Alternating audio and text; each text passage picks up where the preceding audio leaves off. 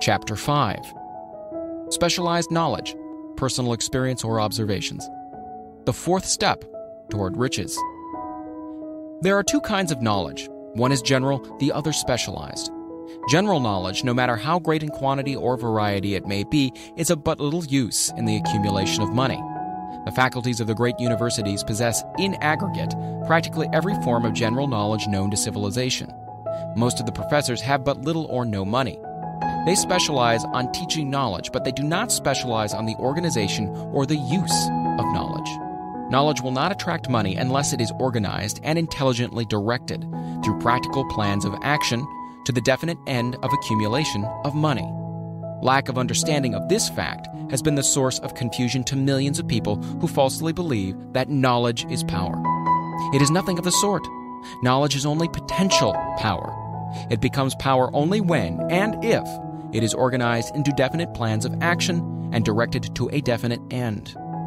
This missing link in all systems of education known to civilization today may be found in the failure of educational institutions to teach their students how to organize and use knowledge after they acquire it. Many people make the mistake of assuming that because Henry Ford had but little schooling, he is not a man of education. Those who make this mistake do not know Henry Ford, nor do they understand the real meaning of the word educate. That word is derived from the Latin word educo, meaning to educe, to draw out, to develop from within. An educated man is not necessarily one who has an abundance of general or specialized knowledge.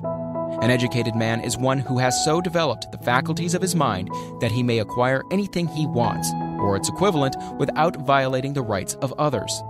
Henry Ford comes well within the meaning of this definition.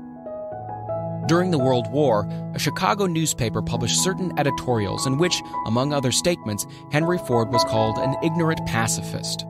Mr. Ford objected to the statements and brought suit against the paper for libeling him. When the suit was tried in the courts, the attorneys for the paper pleaded justification and placed Mr. Ford himself on the witness stand for the purpose of proving to the jury that he was ignorant. The attorneys asked Mr. Ford a great variety of questions, all of them intended to prove, by his own evidence, that while he might possess considerable specialized knowledge pertaining to the manufacture of automobiles, he was in the main ignorant. Mr. Ford was plied with such questions as the following. Who was Benedict Arnold? And how many soldiers did the British send over to America to put down the rebellion of 1776? In answer to the last question, Mr. Ford replied, I do not know the exact number of soldiers the British sent over, but I have heard that it was a considerably larger number than ever went back.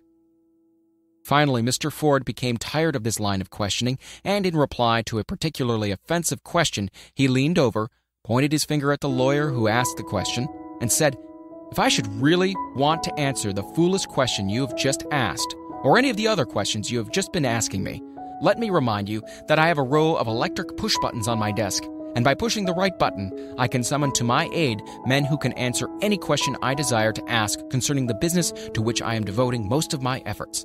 Now, will you kindly tell me, why should I clutter up my mind with general knowledge for the purpose of being able to answer questions when I have men around me who can supply any knowledge I require?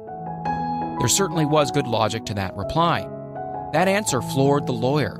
Every person in the courtroom realized it was the answer, not of an ignorant man, but of a man of education. Any man is educated who knows where to get knowledge when he needs it, and how to organize that knowledge into definite plans of action. Through the assistance of his mastermind group, Henry Ford had at his command all the specialized knowledge he needed to enable him to become one of the wealthiest men in America. It was not essential that he have this knowledge in his own mind. Surely no person who has sufficient inclination and intelligence to read a book of this nature can possibly miss the significance of this illustration. Before you can be sure of your ability to transmute desire into its monetary equivalent, you will require specialized knowledge of the service, merchandise, or profession which you intend to offer in return for fortune. Perhaps you may need more specialized knowledge than you have the ability or the inclination to acquire. And if this should be true, you may bridge your weakness through the aid of your mastermind group. Andrew Carnegie stated that he personally knew nothing about the technical end of the steel business. Moreover, he did not particularly care to know anything about it. The specialized knowledge which he required for the manufacture and marketing of steel, he found available through the individual units of his mastermind group. The accumulation of great fortunes calls for power, and power is acquired through highly organized and intelligently directed specialized knowledge. But that knowledge does not necessarily have to be in the possession of the man who accumulates the fortune. The preceding paragraph should give hope and encouragement to the man with ambition to accumulate a fortune who has not possessed himself of the necessary education to supply such specialized knowledge as he may require. Men sometimes go through life suffering from inferiority complexes because they are not men of education. The man who can organize and direct a mastermind group of men who possess knowledge useful in the accumulation of money is just as much a man of education as any man in the group. Remember this if you suffer from a feeling of inferiority because your schooling has been limited. Thomas A. Edison had only 3 months of schooling during his entire life. He did not lack education, neither did he die poor.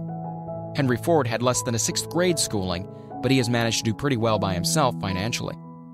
Specialized knowledge is among the most plentiful and the cheapest forms of service which may be had. If you doubt this, consult the payroll of any university. It pays to know how to purchase knowledge.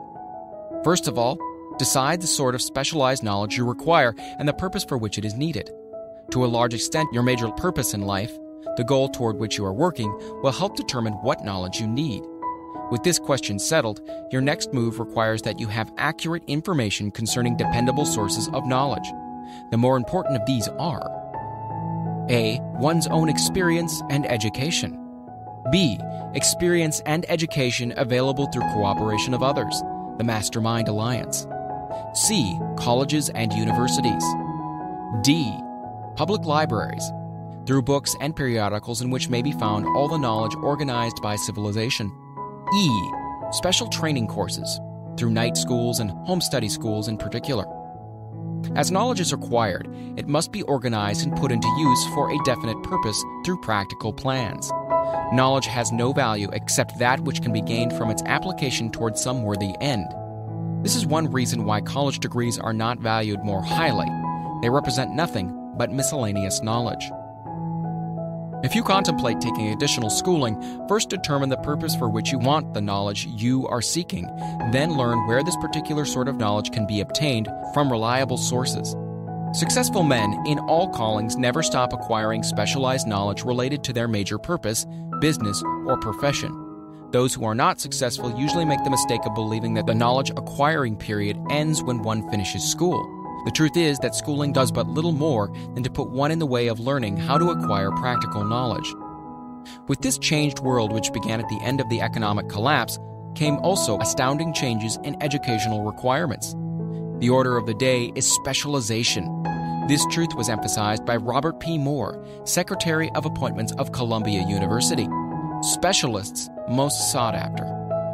Particularly sought after by employing companies are candidates who have specialized in some field business school, graduates with training in accounting and statistics, engineers of all varieties, journalists, architects, chemists, and also outstanding leaders and activity men of the senior class.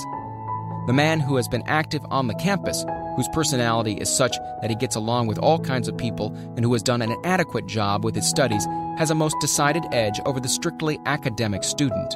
Some of these, because of their all-around qualifications, have received several offers of positions, a few of them as many as 6.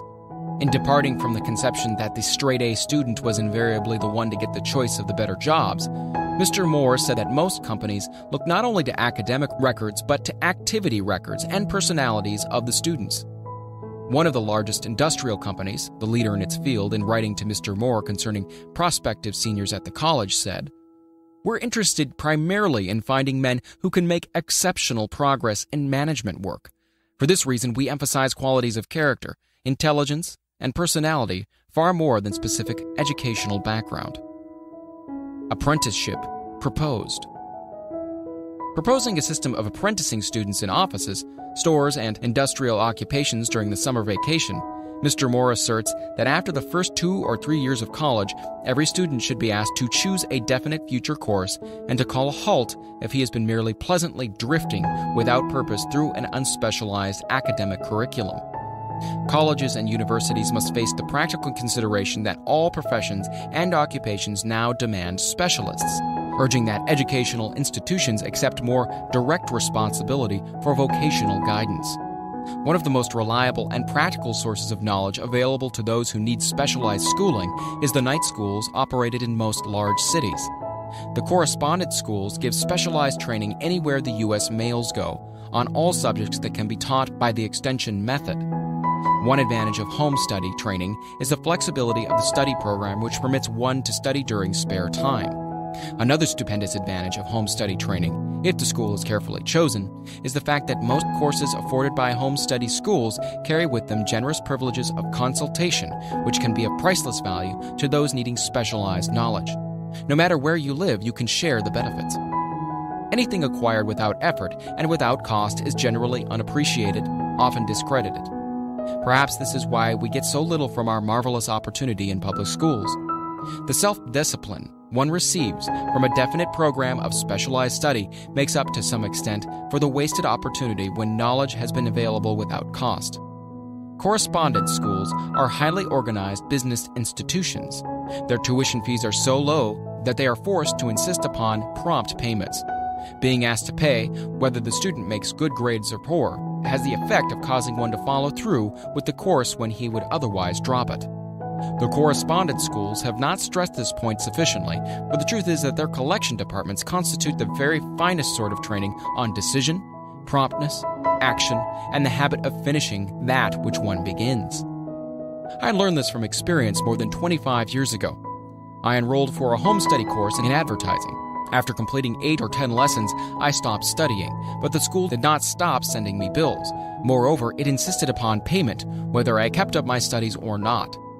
I decided that if I had to pay for the course, which I had legally obligated myself to do, I should complete the lessons and get my money's worth. I felt at first at the time that the collection system of the school was somewhat too well organized, but I learned later in life that it was a valuable part of my training for which no charge had been made. Being forced to pay, I went ahead and completed the course. Later in life, I discovered that the efficient collection system of that school had been worth much in the form of money earned because of the training in advertising I had so reluctantly taken. We have in this country what is said to be the greatest public school system in the world. We have invested fabulous sums for fine buildings. We have provided convenient transportation for children living in rural districts so they may attend the best schools. But there is one astounding weakness to this marvelous system. It is free. One of the strange things about human beings is that they value only that which has a price. The free schools of America and the free public libraries do not impress people because they are free. This is the major reason why so many people find it necessary to acquire additional training after they quit school and go to work. It is also one of the major reasons why employers give greater consideration to employees who take home study courses. They have learned from experience that any person who has the ambition to give up a part of his spare time to studying at home has in him those qualities which make for leadership. This recognition is not a charitable gesture, it is a sound business judgment upon the part of the employers. There is one weakness in people for which there is no remedy. It is the universal weakness of lack of ambition. Persons, especially salaried people, who schedule their spare time to provide for home study seldom remain at the bottom very long. Their action opens the way for the upward climb, removes many obstacles from their path, and gains the friendly interest of those who have the power to put them in the way of opportunity. The home study method of training is especially suited to the needs of employed people who find after leaving school that they must acquire additional specialized knowledge but cannot spare the time to go back to school. The changed economic conditions prevailing since the Depression have made it necessary for thousands of people to find additional or new sources of income. For the majority of these, the solution to their problem may be found only by acquiring specialized knowledge. Many will be forced to change their occupations entirely. When a merchant finds that a certain line of merchandising is not selling, he usually supplants it with another that is in demand. The person whose business is that of marketing personal services must also be an efficient merchant. If his service does not bring adequate returns in one occupation, he must change to another where broader opportunities are available. Stuart Austin Weir prepared himself as a construction engineer and followed this line of work until the Depression limited his market to where it did not give him the income he required. He took inventory of himself, decided to change his profession to law, went back to school, and took special courses by which he prepared himself as a corporation lawyer. Despite the fact that the Depression had not ended, he completed his training, passed the bar exam, and quickly built a lucrative law practice in Dallas, Texas. In fact, he's turning away clients. Just to keep the record straight and to anticipate the alibis of those who will say, "I couldn't go to school because I have a family to support," or "I'm too old," I will add the information that Mr. Weir was past 40 and married when he went back to school. Moreover, by carefully selecting highly specialized courses in colleges best prepared to teach the subjects chosen, Mr. Weir completed in 2 years the work for which the majority of law students require 4 years. It pays to know how to purchase knowledge. The person who stops studying merely because he has finished school is forever hopelessly doomed to mediocrity, no matter what may be his calling. The way of success is the way of continuous pursuit of knowledge. Let us consider a specific instance. During the Depression, a salesman in a grocery store found himself without a position. Having had some bookkeeping experience, he took a special course in accounting, familiarized himself with all the latest bookkeeping and office equipment, and went into business for himself. Starting with the grocer for whom he had formerly worked, he made contracts with more than 100 small merchants to keep their books, all at a very nominal monthly fee.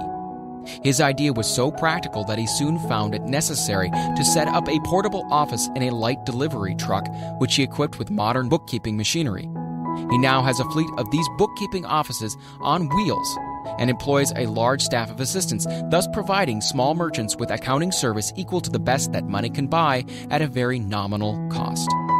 Specialized knowledge plus imagination were the ingredients that went into this unique and successful business. Last year, the owner of that business paid an income tax of almost 10 times as much as paid by the merchant for whom he worked when the Depression forced upon him a temporary adversity, which proved to be a blessing in disguise. The beginning of this successful business was an idea. Inasmuch as I had the privilege of supplying the unemployed salesman with that idea, I now assume the further privilege of suggesting another idea which has within it the possibility of even greater income.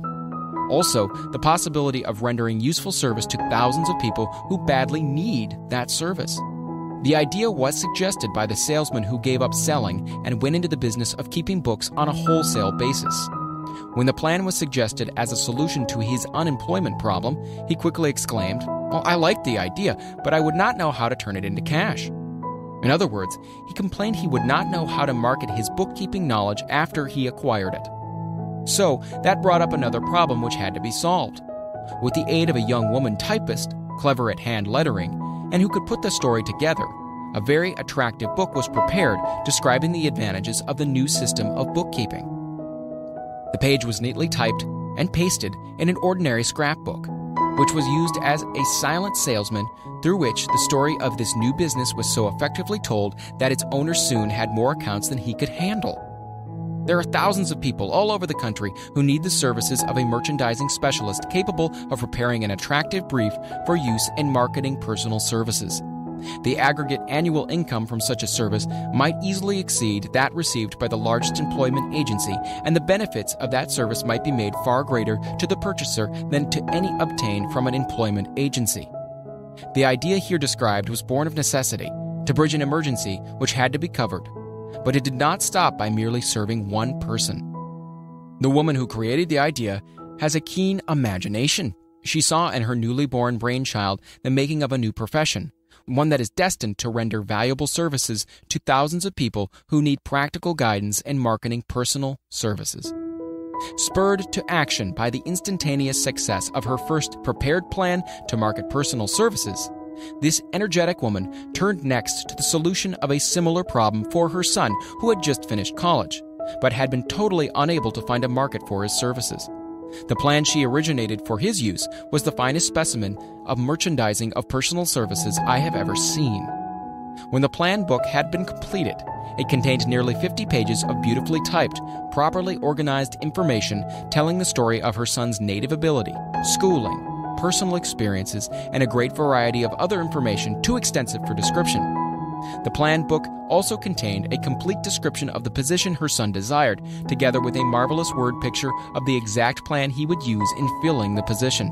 The preparation of the plan book required several weeks' labor, during which time its creator sent her son to the public library almost every day to procure data needed in selling his services to best advantage. She sent him also to all the competitors of his prospective employer and gathered from them vital information concerning their business methods, which was of great value in the formation of the plan he intended to use in filling the position he sought. When the plan had been finished, it contained more than half a dozen very fine suggestions for the use and benefit of the prospective employer. The suggestions were put into use by that company. One may be inclined to ask, why go to all this trouble just to secure a job? The answer is straight and to the point. Also, it is dramatic because it deals with a subject which assumes the proportion of a tragedy with millions of men and women whose sole source of income is personal services. The answer is, doing a thing well never is trouble. The plan prepared by this woman for the benefit of her son helped him get the job for which he applied at the first interview, at a salary fixed by himself. Moreover, and this too is important, the position did not require the young man to start at the bottom. He began as a junior executive, at an executive's salary. Why go to all this trouble, do you ask? Well, for one thing, the planned presentation of this young man's application for a position clipped off no less than 10 years of time he would have required to get where he began had he started at the bottom and worked his way up. This idea of starting at the bottom and working one's way up may appear to be sound, but the major objection to it is this. Too many of those who begin at the bottom never manage to lift their heads high enough to be seen by opportunity, so they remain at the bottom. It should be remembered also that the outlook from the bottom is not so very bright or encouraging.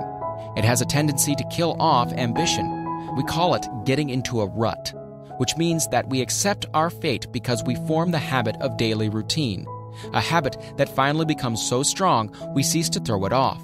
And that is another reason why it pays to start 1 or 2 steps above the bottom. By so doing, one forms the habit of looking around, of observing how others get ahead, of seeing opportunity, and of embracing it without hesitation. Dan Halpin is a splendid example of what I mean. During his college days, he was the manager of a famous 1930 national championship Notre Dame football team, when it was under the direction of the late Knute Rockne. Perhaps he was inspired by the great football coach to aim high and not mistake temporary defeat for failure, just as Andrew Carnegie, the great industrial leader, inspired his young business lieutenants to set high goals for themselves. At any rate, young Halpin finished college at a mighty unfavorable time when the Depression had made jobs scarce. So, after a fling at investment banking and motion pictures, he took the first opening with a potential future he could find, selling electrical hearing aids on a commission basis. Anyone could start in that sort of job, and Halpin knew it, but it was enough to open the door of opportunity to him. For almost 2 years, he continued in a job not to his liking, and he would never have risen above that job if he had not done something about his dissatisfaction. He aimed at first at the job of assistant sales manager of this company, and got the job. That one step upward placed him high enough above the crowd to enable him to see still greater opportunity. Also, it placed him where opportunity could see him. He made such a fine record selling hearing aids that A.M. Andrews, chairman of the board of the Dictograph Products Company, a business competitor of the company for which Halpin worked, wanted to know something about that man, Dan Halpin, who was taking big sales away from the long-established Dictograph company. He sent for Halpin. When the interview was over, Halpin was the new sales manager in charge of the Acousticon division. Then, to test young Halpin's mettle, Mr. Andrews went away to Florida for 3 months, leaving him to sink or swim in his new job. He didn't sink. Knute Rockne's spirit of all the world loves a winner and has no time for a loser inspired him to put so much into his job that he was recently elected vice president of the company and general manager of Acousticon and silent radio divisions, a job which most men would be proud to earn through 10 years of loyal effort. Halpin turned this trick in little more than 6 months. It is difficult to say whether Mr. Andrews or Mr. Halpin is more deserving of eulogy for the reason that both showed evidence of having an abundance of that very rare quality known as imagination. Mr. Andrews deserves credit for seeing in young Halpin a go-getter of the highest order. Halpin deserves credit for refusing to compromise with life by accepting and keeping a job he did not want. And that is one of the major points I'm trying to emphasize through this entire philosophy, that we rise to high positions or remain at the bottom because of conditions we can control if we desire to control them. I'm also trying to emphasize another point, namely that both success and failure are largely the results of habit.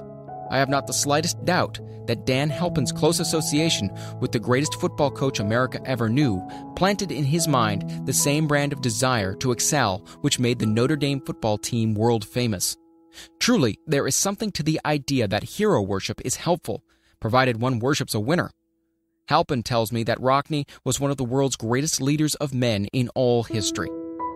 My belief in the theory that business associations are vital factors both in failure and in success were recently demonstrated when my son Blair was negotiating with Dan Halpin for a position. Mr. Halpin offered him a beginning salary of about one-half that he could have gotten from a rival company. I brought parental pressure to bear and induced him to accept the place with Mr. Halpin because I believe that close association with one who refuses to compromise with circumstances he does not like is an asset that can never be measured in terms of money. The bottom is a monotonous, dreary, unprofitable place for any person. That is why I've taken the time to describe how lowly beginnings may be circumvented by proper planning. Also, that is why so much space has been devoted to a description of this new profession, created by a woman who was inspired to do a fine job of planning because she wanted her son to have a favorable break. With the changed conditions ushered in by the world economic collapse came also the need for newer and better ways of marketing personal services.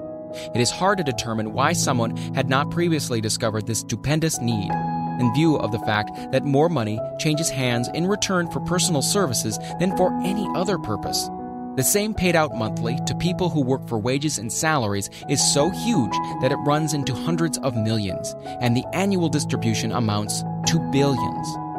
Perhaps some will find in the idea here briefly described the nucleus of the riches they desire.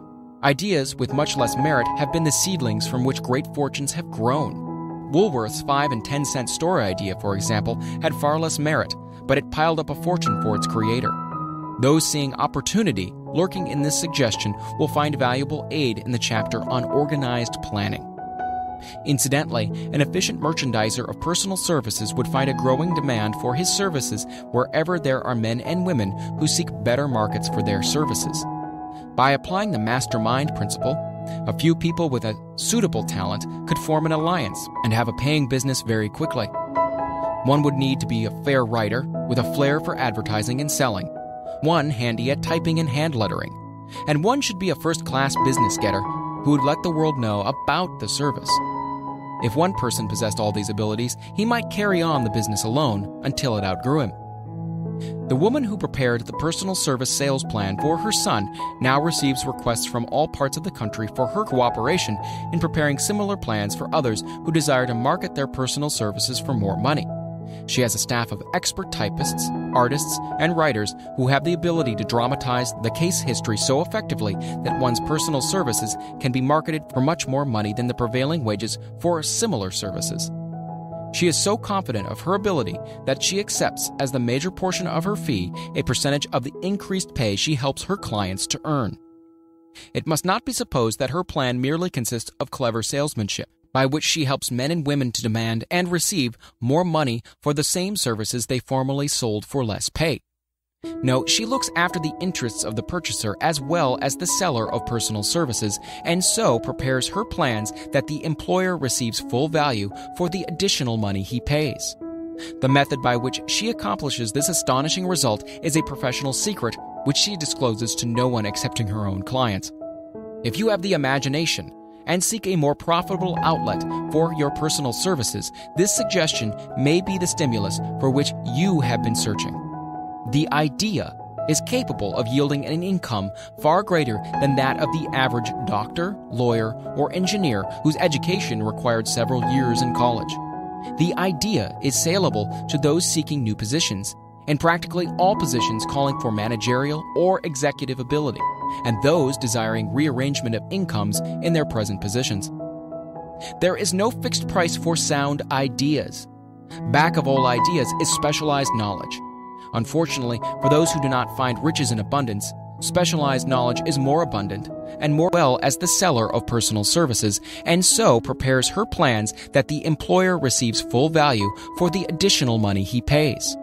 The method by which she accomplishes this astonishing result is a professional secret which she discloses to no one excepting her own clients. If you have the imagination and seek a more profitable outlet for your personal services, this suggestion may be the stimulus for which you have been searching. The idea is capable of yielding an income far greater than that of the average doctor, lawyer, or engineer whose education required several years in college. The idea is saleable to those seeking new positions, in practically all positions calling for managerial or executive ability, and those desiring rearrangement of incomes in their present positions. There is no fixed price for sound ideas. Back of all ideas is specialized knowledge. Unfortunately, for those who do not find riches in abundance, specialized knowledge is more abundant and more easily acquired than ideas. Because of this very truth, there is a universal demand and an ever-increasing opportunity for the person capable of helping men and women to sell their personal services advantageously. Capability means imagination, and one quality needed to combine specialized knowledge with ideas is the form of organized plans designed to yield riches. If you have imagination, this chapter may present you with an idea sufficient to serve as the beginning of the riches you desire. Remember, the idea is the main thing. Specialized knowledge may be found just around the corner. Any corner. Chapter 6. Imagination, the workshop of the mind. The fifth step toward riches. The imagination is literally the workshop wherein are fashioned all plans created by man. The impulse, the desire, is given shape, form, and action through the aid of the imaginative faculty of the mind. It has been said that man can create anything which he can imagine. Of all the ages of civilization, this is the most favorable for the development of the imagination because it is an age of rapid change. On every hand, one may contact stimuli which develop the imagination. Through the aid of his imaginative faculty, man has discovered and harnessed more of nature's forces during the past 50 years than during the entire history of the human race previous to that time. He has conquered the air so completely that the birds are a poor match for him in flying. He has harnessed the ether and made it serve as a means of instantaneous communication with any part of the world. He has analyzed and weighed the sun at a distance of millions of miles and has determined through the aid of imagination the elements of which it consists. He has discovered that his own brain is both a broadcasting and a receiving station for the vibration of thought, and he is beginning now to learn how to make practical use of this discovery. He has increased the speed of locomotion until he may now travel at a speed of more than 300 miles an hour.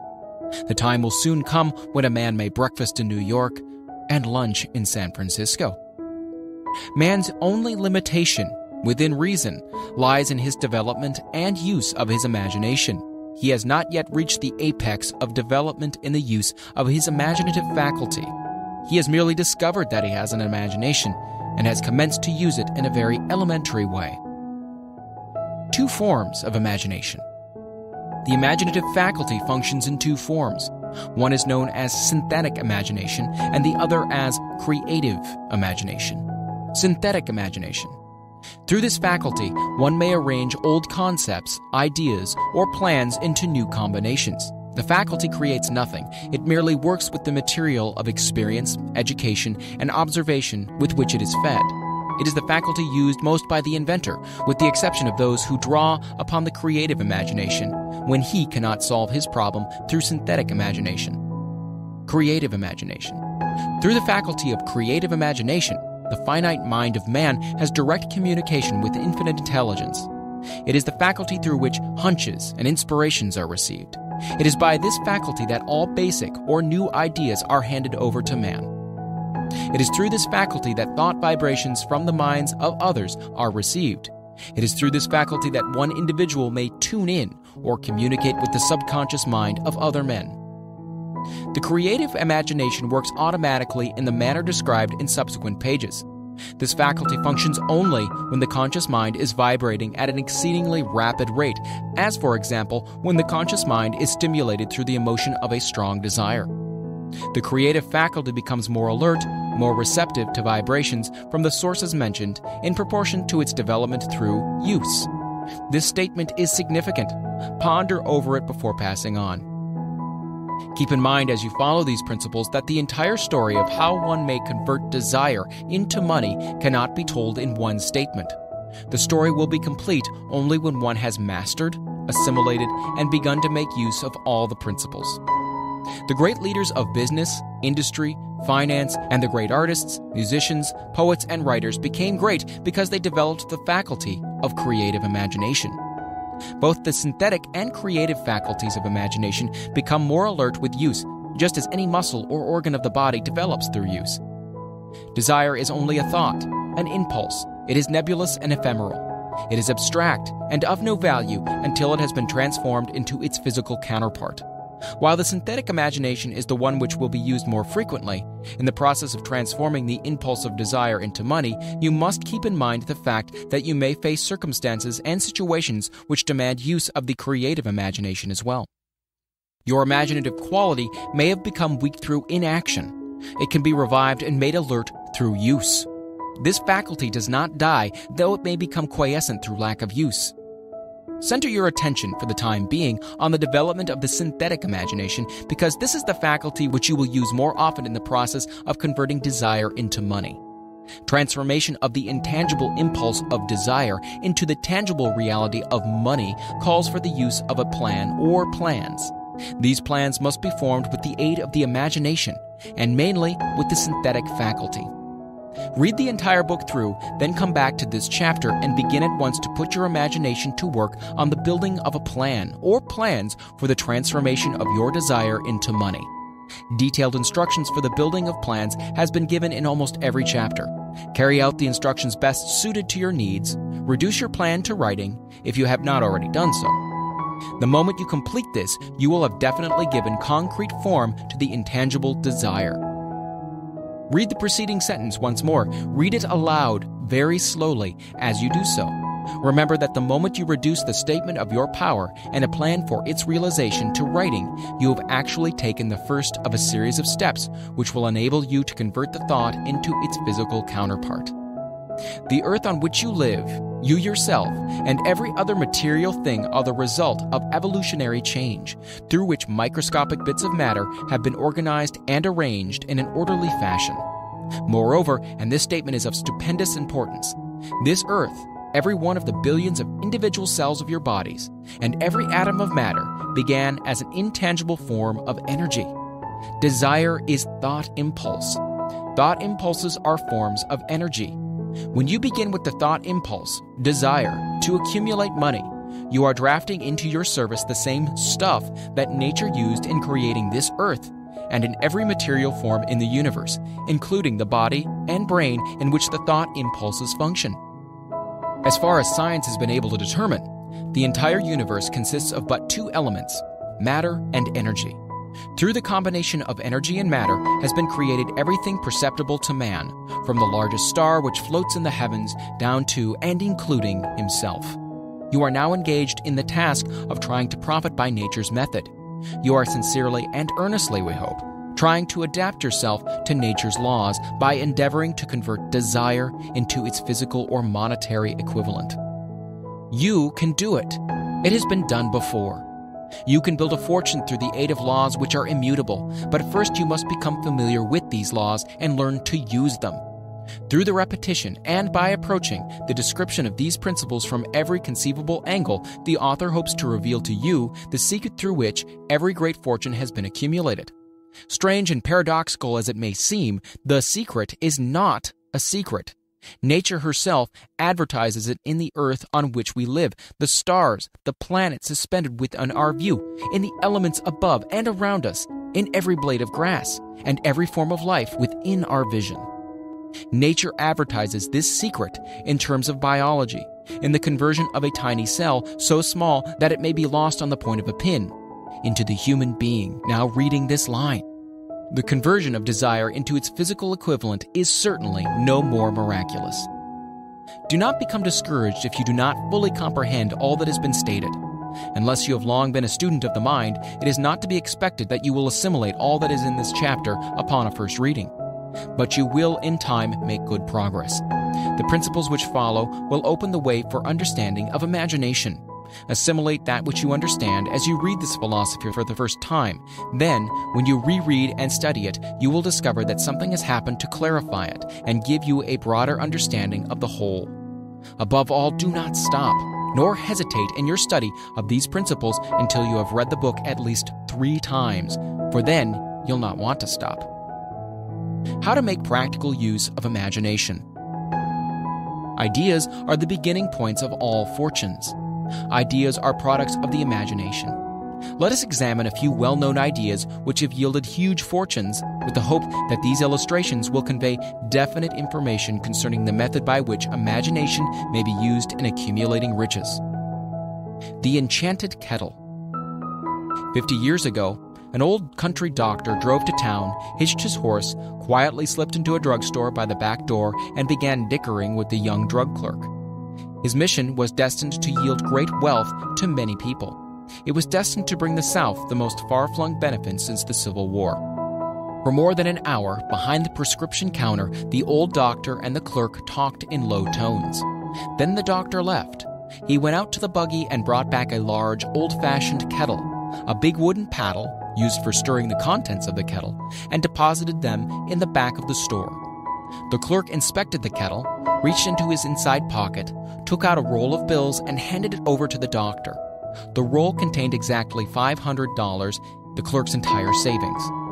The doctor handed over a small slip of paper on which was written a secret formula. The words on that small slip of paper were worth a king's ransom, but not to the doctor.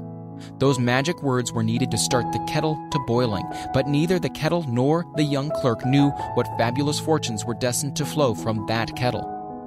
The old doctor was glad to sell the outfit for $500. The money would pay off his debts and give him freedom of mind.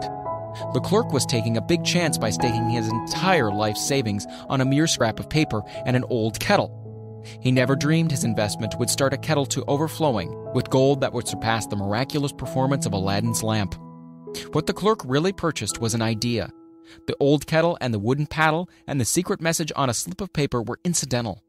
The strange performance of the kettle began to take place after the new owner mixed with the secret instructions an ingredient of which the doctor knew nothing. Read this story carefully. Give your imagination a test. See if you can discover what it was the young man added to the secret message which caused the kettle to overflow with gold. Remember as you read that this is not a story from Arabian Nights. Here you have a story of facts, stranger than fiction, facts which began in the form of an idea. Let us take a look at the vast fortunes of gold this idea has produced. It has paid and still pays huge fortunes to men and women all over the world who distribute the contents of the kettle to millions of people. The old kettle is now one of the world's largest consumers of sugar, thus providing jobs of a permanent nature to thousands of men and women engaged in growing sugarcane and in refining and marketing sugar. The old kettle consumes annually millions of glass bottles, providing jobs to huge numbers of glass workers. The old kettle gives employment to an army of clerks, stenographers, copywriters, and advertising experts through the nation. It has brought fame and fortune to scores of artists who have created magnificent pictures describing the product. The old kettle has converted a small southern city into the business capital of the South, where it now benefits, directly or indirectly, every business and practically every resident of the city. The influence of this idea now benefits every civilized country in the world, pouring out a continuous stream of gold to all who touch it. Gold from the kettle built and maintains one of the most prominent colleges of the South, where thousands of young people receive the training essential for success. The old kettle has done other marvelous things. All through the World Depression, when factories, banks, and business houses were folding up and quitting by the thousands, the owner of this enchanted kettle went marching on, giving continuous employment to an army of men and women all over the world, and paying out extra portions of gold to those who, long ago, had faith in the idea. If the product of that old brass kettle could talk, it would tell thrilling tales of romance in every language. Romances of love, romances of business, romances of professional men and women who are daily being stimulated by it. The author is sure of at least one such romance, for he was a part of it, and it all began not far from the very spot in which the drug clerk purchased the kettle. It was here that the author met his wife, and it was she who first told him of the enchanted kettle. It was the product of that kettle they were drinking when he asked her to accept him, for better or worse. Now that you know the content of the enchanted kettle is a world-famous drink, it is fitting that the author confesses that the home city of that drink supplied him with a wife. Also, that the drink itself provides him with the stimulation of thought without intoxication, and thereby it gives to serve refreshment of mind, which an author must have to do his best work. Whoever you are, wherever you may live, whatever occupation you may be engaged in, just remember in the future, every time you see the words Coca-Cola, that its vast empire of wealth and influence grew out of a single idea, and that the mysterious ingredient the drug clerk Asa Chandler mixed with the secret formula was imagination. Stop and think of that for a moment. Remember also that the 13 steps to riches described in this book were the media through which the influence of Coca-Cola has been extended to every city, town, village, and crossroads of the world, and that any idea you may create, as good and meritorious as Coca-Cola, has a possibility of duplicating the stupendous record of this worldwide thirst killer. Truly, thoughts are things, and the scope of operation is the world itself. What I would do if I had $1 million. This story proves the truth of the old saying, where there's a will, there's a way. It was told to me by that beloved educator and clergyman, the late Frank Gonzalez, who began his preaching career in the Stockyards region of South Chicago. While Dr. Gonzalez was going through college, he observed many defects in our educational system, defects which he believed he could correct if he were the head of a college. His deepest desire was to become the directing head of an educational institution in which young men and women would be taught to learn by doing. He made up his mind to organize a new college in which he could carry out his ideas without being handicapped by orthodox methods of education. He needed $1 million to put the project across. Where was he to lay his hands on so large a sum of money? That was the question that absorbed most of his ambitious young preacher's thought. But he couldn't seem to make any progress. Every night he took that thought to bed with him. He got up with it in the morning. He took it with him everywhere he went. He turned it over and over in his mind until it became a consuming obsession with him. $1 million is a lot of money. He recognized that fact, but he also recognized the truth that the only limitation is that which one sets up in one's own mind. Being a philosopher as well as a preacher, Dr. Gonzalez recognized, as do all who succeed in life, that definiteness of purpose is the starting point from which one must begin. He recognized, too, that definiteness of purpose takes on animation, life, and power when backed by a burning desire to translate that purpose into its material equivalent. He knew all these great truths, yet he did not know where or how to lay his hands on $1 million. The natural procedure would have been to give up and quit. By saying, well, my idea is a good one, but I just can't do anything about it because I could never procure the necessary $1 million. This is exactly what the majority of people would have said, but it is not what Dr. Gonzalez said. What he said and what he did are so important that I now introduce him and let him speak for himself. One Saturday afternoon, I sat in my room thinking of ways and means of raising the money to carry out my plans. For nearly 2 years I had been thinking, but I had done nothing but think. The time had come for action. I made up my mind then and there that I would get the necessary $1 million within a week. How? I wasn't concerned about that. The main thing of importance was the decision to get the money within a specified time. And I want to tell you that the moment I reached a definite decision to get the money within a specified time, a strange feeling of assurance came over me, such as I had never before experienced. Something inside me seemed to say, "Why didn't you reach that decision a long time ago? The money was waiting for you all that time." Things began to happen in a hurry. I called the newspapers and announced that I would preach a sermon that following morning entitled, "What I Would Do If I Had $1 Million." I went to work on the sermon immediately, but I must tell you frankly, the task was not difficult because I had been preparing that sermon for almost 2 years. The spirit back of it was a part of me. Long before midnight, I had finished writing the sermon. I went to bed and slept with a feeling of confidence, for I could already see myself already in possession of the $1 million. Next morning, I arose early, went into the bathroom, read the sermon, then knelt on my knees and asked that my sermon might come to the attention of someone who could supply the needed money. While I was praying, I again had that feeling of assurance that the money would be forthcoming. In my excitement, I walked out without my sermon and did not discover the oversight until I was in my pulpit and about ready to begin delivering it. It was too late to go back for my notes, and what a blessing that I couldn't go back. Instead, my own subconscious mind yielded the material I needed. When I arose to begin my sermon, I closed my eyes and spoke with all my heart and soul of my dreams. I had not only talked to my audience, but I fancy I also talked to God. I told what I would do with $1 million if that amount were placed in my hands. I described the plan I had in mind for organizing a great educational institution where young people could learn to do practical things and at the same time develop their minds. When I had finished and sat down, a man slowly arose from his seat, about 3 rows from the rear, and made his way towards the pulpit. I wondered what he was going to do. He came into the pulpit, extended his hand, and said, "Reverend, I liked your sermon. I believe you can do everything you said you would if you had $1 million. To prove that I believe in you and your sermon, if you will come to my office tomorrow morning, I will give you the $1 million. My name is Philip D. Armour." Young Gonzalez went to Mr. Armour's office, and the $1 million was presented to him.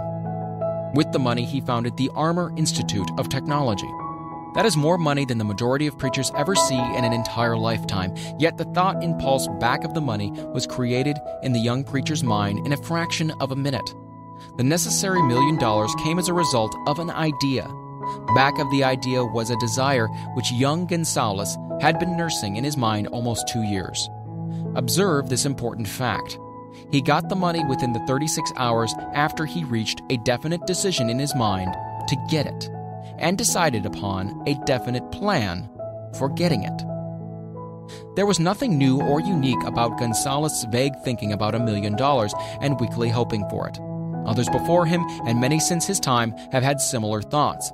But there was something very unique and different about the decision he reached on that memorable Saturday when he put vagueness into the background and definitely said, "I will get that money within a week." God seems to throw himself on the side of the man who knows exactly what he wants, if he is determined to get just that. Moreover, the principle through which Mr. Gonzalez got his $1 million is still alive. It is available to you. This universal law is as workable today as it was when the young preacher made use of it so successfully. This book describes, step by step, the 13 elements of this great law and suggests how they can be put to use. Observe that Asa Chandler and Dr. Frank Gonzalez had one characteristic in common. Both knew the astounding truth that ideas can be transmuted into cash through the power of definite purpose, plus definite plans. If you are one of those who believe that hard work and honesty alone will bring riches, perish the thought. It is not true. Riches, when they come in huge quantities, are never the result of hard work. Riches come, if they come at all, in response to definite plans based upon the application of definite principles, and not by chance or luck. Generally speaking, an idea is an impulse of thought that impels action by an appeal to the imagination. All master salesmen know that ideas can be sold where merchandise cannot. Ordinary salesmen do not know this. That is why they're ordinary. A publisher of books, which sell for a nickel, made a discovery that should be worth much to publishers generally. He learned that many people buy titles and not contents of books. By merely changing the name of one book that was not moving, his sales on the book jumped upward more than 1 million copies. The inside of the book was not changed in any way. He merely ripped off the cover bearing the title that did not sell and put on a new cover with a title that had box office value. That, as simple as it may seem, was an idea. It was imagination. There is no standard price on ideas. The creator of ideas makes his own price, and if he is smart, gets it. The moving picture industry created a whole flock of millionaires. Most of them were men who couldn't create ideas, but they had the imagination to recognize ideas when they saw them. The next flock of millionaires will probably grow out of the radio business, which is new and not overburdened with men of keen imagination. The money will be made by those who discover or create new and more meritorious radio programs and have the imagination to recognize merit and to give the radio listeners a chance to profit by it. The sponsor That unfortunate victim who now pays the cost of all radio entertainment soon will become idea-conscious and demand something for his money. The man who beats the sponsor to the draw and supplies programs that render useful service is the man who will become rich in this new industry. Crooners and light chatter artists who now pollute the air with wisecracks and silly giggles will go the way of light timbers, and their places will be taken by real artists who interpret carefully planned programs which have been designed to service the minds of men as well as provide entertainment. Here is a wide-open field of opportunity screaming its protest at the way it is being butchered because of lack of imagination and begging for rescue at any price. Above all, the thing that radio needs is new ideas. If this new field of opportunity intrigues you, perhaps you might profit by the suggestion that the successful radio programs of the future will give more attention to creating buyer audiences and less attention to listener audiences. Stated more plainly, the builder of radio programs who succeeds in the future must find practical ways to convert listeners into buyers. Moreover, the successful producer of radio programs in the future must key his features so that he can definitely show its effect upon the audience. Sponsors are becoming a bit wary of buying glib, selling talks based upon statements grabbed out of thin air. They want, and in the future will demand, indisputable proof that the Who's It program not only gives millions of people the silliest giggle ever, but that the silly giggler can sell merchandise. Another thing that might as well be understood by those who contemplate entering this new field of opportunity: radio advertising is going to be handled by an entirely new group of advertising experts, separate and distinct from the old-time newspaper and magazine advertising agency men. The old-timers in the advertising game cannot read the modern radio scripts because they have not been schooled to see ideas. The new radio technique demands men who can interpret ideas from a written manuscript in terms of sound. It cost the author a year of hard labor and many thousands of dollars to learn this. Radio right now is about where the moving pictures were when Mary Pickford and her curls first appeared on the screen. There is plenty of room in radio for those who can produce or recognize ideas. If the foregoing comment on the opportunity of radio has not started your idea factory to work, you had better forget it. Your opportunity is in some other field. If the comment intrigued you in the slightest degree, then go further into it, and you may find the one idea you need to round out your career. Never let it discourage you if you have no experience in radio. Andrew Carnegie knew very little about making steel. I have Carnegie's own word for this. But he made practical use of two of the principles described in this book and made the steel business yield him a fortune. The story of practically every great fortune starts with the day when a creator of ideas and a seller of ideas got together and worked in harmony. Carnegie surrounded himself with men who could do all that he could not do. Men who created ideas and men who put ideas into operation and made himself and the others fabulously rich. Millions of people go through life hoping for favorable breaks. Perhaps a favorable break can get one opportunity, but the safest plan is not to depend upon luck. It was a favorable break that gave me the biggest opportunity of my life, but 25 years of determined effort had to be devoted to that opportunity before it became an asset. The break consisted of my good fortune in meeting and gaining the cooperation of Andrew Carnegie. On that occasion, Carnegie planted in my mind the idea of organizing the principles of achievement into a philosophy of success. Thousands of people have profited by the discoveries made in the 25 years of research, and several fortunes have been accumulated through the application of this philosophy. The beginning was simple, though. It was an idea which anyone might have developed. A favorable break came through Carnegie, but what about the determination, definiteness of purpose, and the desire to attain the goal, and the persistent effort of 25 years? It was no ordinary desire that survived disappointment, discouragement, temporary defeat, criticism, and the constant reminding of waste of time. It was a burning desire. It was an obsession. When the idea was first planted in my mind by Mr. Carnegie, it was coaxed, nursed, and enticed to remain alive.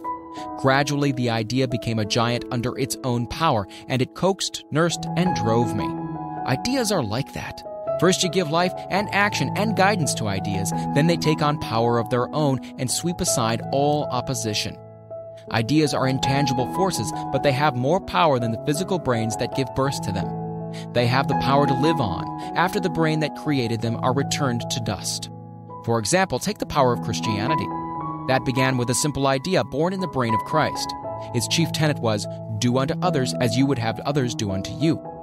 Christ has gone back to the source from whence he came, but his idea goes marching on. Someday it may grow up and come into its own. Then it will have fulfilled Christ's deepest desire. The idea has been developing only 2,000 years. Give it time. Success requires no explanations. Failure permits no alibis. Chapter 7. Organized Planning. The crystallization of desire into action. The sixth step toward riches. You have learned that everything man creates or acquires begins in the form of desire. That desire is taken on the first lap of its journey from the abstract to the concrete into the workshop of the imagination, where plans for its transition are created and organized. In Chapter 2, you are instructed to take 6 definite practical steps as your first move in translating the desire for money into its monetary equivalent. One of these steps is the formation of a definite, practical plan or plans through which this transformation may be made. You will now be instructed how to build plans which will be practical. These: A. Ally yourself with a group of as many people as you may need for the creation and carrying out of your plan or plans for the accumulation of money-making use of the mastermind principle described in a later chapter. Compliance with this instruction is absolutely essential. Do not neglect it. B.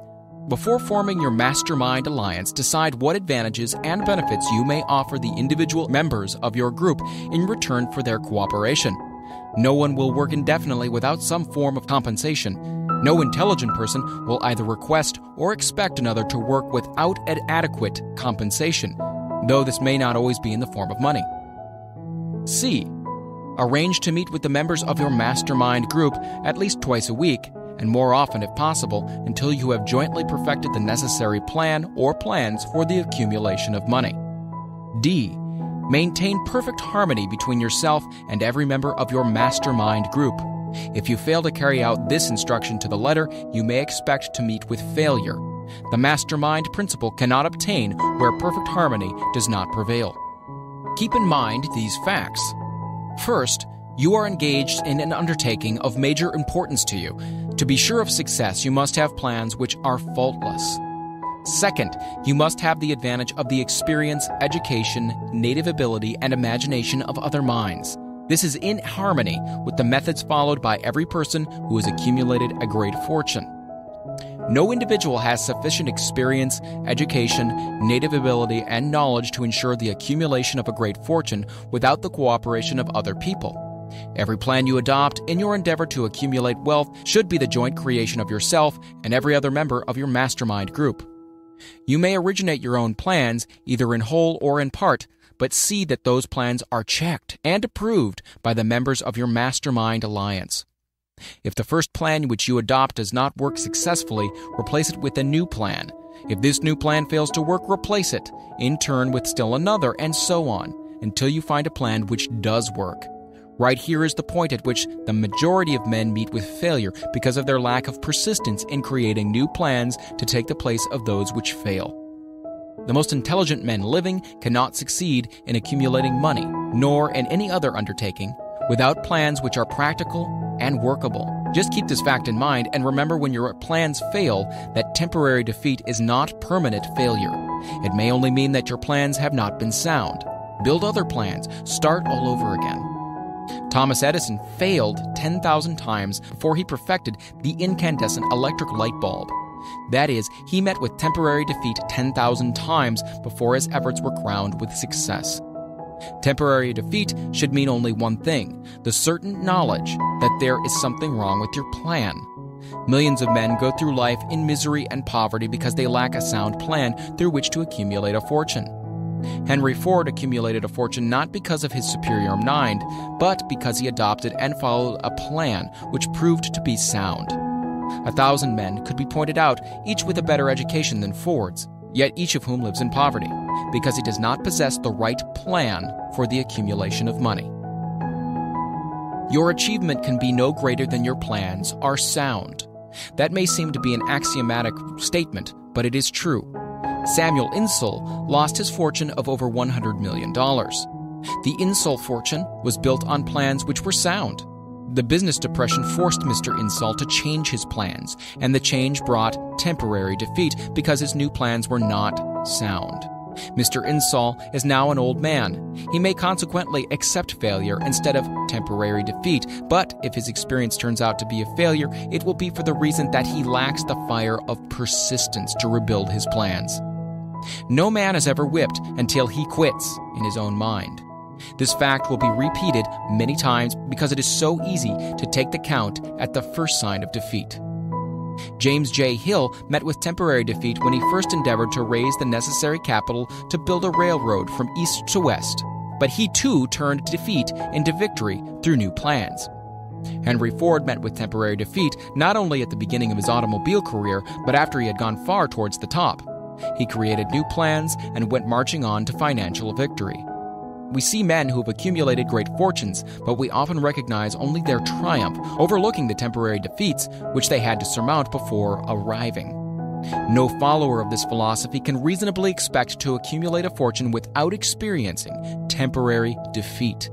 When defeat comes, accept it as a signal that your plans are not sound. Rebuild those plans and set sail once more towards your coveted goal. If you give up before your goal has been reached, you're a quitter. A quitter never wins, and a winner never quits. Lift this sentence out, write it on a piece of paper in letters an inch high, and place it where you will see it every night before you go to sleep, and every morning before you go to work. When you begin to select members of your mastermind group, endeavor to select those who do not take defeat seriously. Some people foolishly believe that only money can make money. That's not true. Desire, transmuted into its monetary equivalent through the principles laid down here, is the agency through which money is made. Money of itself is nothing but inert matter. It cannot move, think, or talk, but it can hear when a man who desires it calls it to come. Planning the sale of services. The remainder of this chapter has been given over to a description of ways and means of marketing personal services.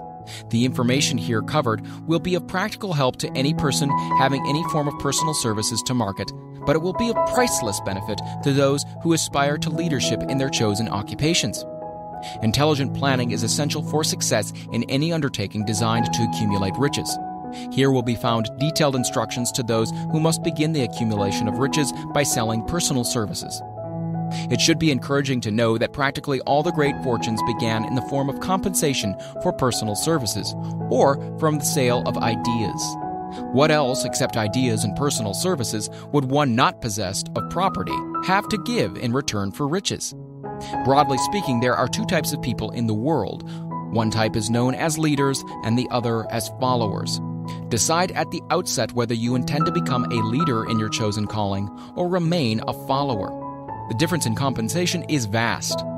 The follower cannot reasonably expect the compensation to which the leader is entitled, although many followers make the mistake of expecting such pay. It is no disgrace to be a follower.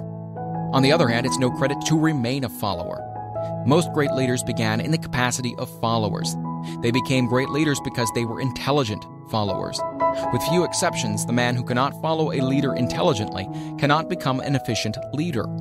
The man who can follow a leader most efficiently is usually the man who develops into leadership most rapidly. An intelligent follower has many advantages, among them the opportunity to acquire knowledge from his leader. The major attributes of leadership. The following are important factors of leadership. 1. Unwavering courage based upon knowledge of self and of one's occupation. No follower wishes to be dominated by a leader who lacks self-confidence and courage. No intelligent follower will be dominated by such a leader very long. 2.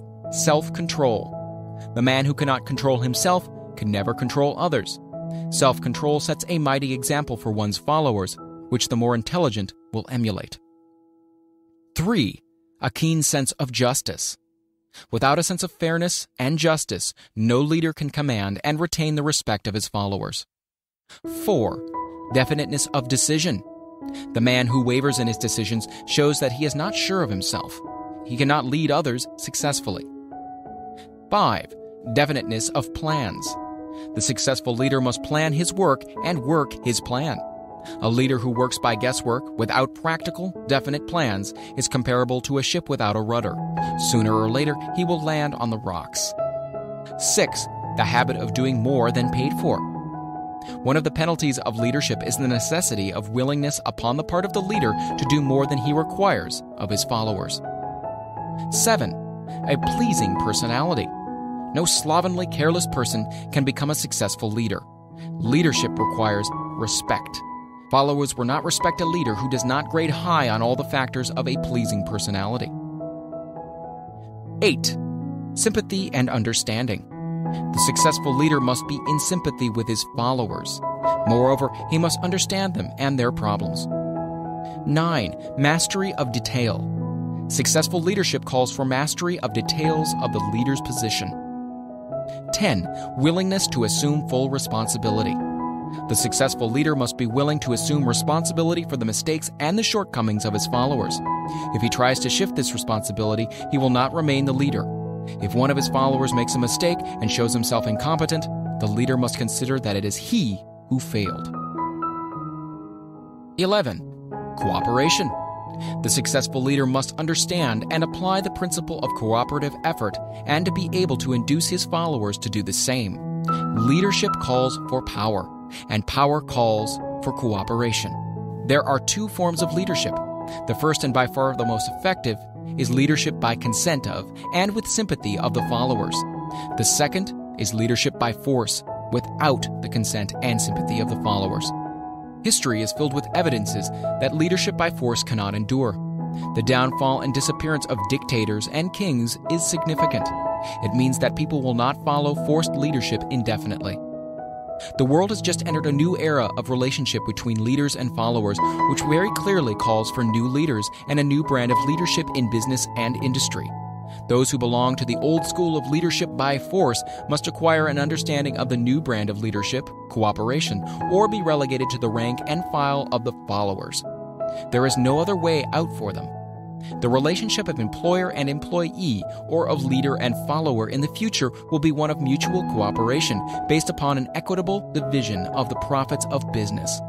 In the future, the relationship of employer and employee will be more like a partnership than it has been in the past. Napoleon, Kaiser Wilhelm of Germany, the Tsar of Russia, and the King of Spain were examples of leadership by force. Their leadership passed. Without much difficulty, one might point to the prototypes of these ex-leaders among the business, financial, and labor leaders of America who have been dethroned or slated to go. Leadership by consent of the followers is the only brand which can endure. Men may follow the forced leadership temporarily, but they will not do so willingly. The new brand of leadership will embrace the 11 factors of leadership described in this chapter, as well as some other factors.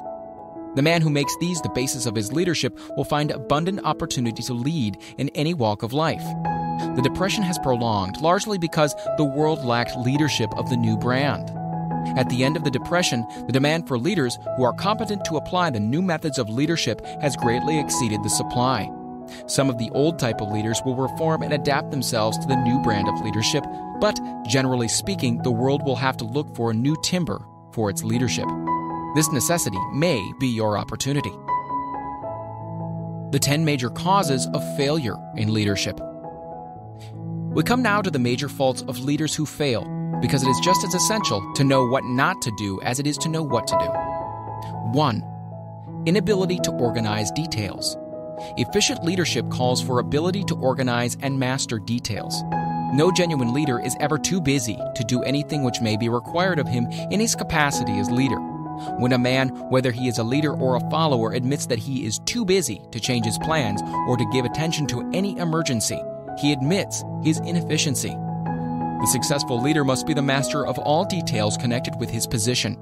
That means, of course, that he must acquire the habit of relegating details to capable lieutenants.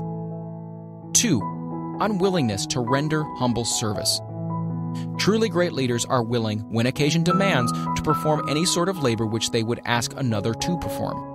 The greatest among ye shall be the servant of all, is a truth which all able leaders observe and respect. 3. Expectation of pay for what they know instead of what they do with that which they know. The world does not pay men for that which they know. It pays them for what they do or induce others to do. 4. Fear of competition from followers. The leader who fears that one of his followers may take his position is practically sure to realize that fear sooner or later.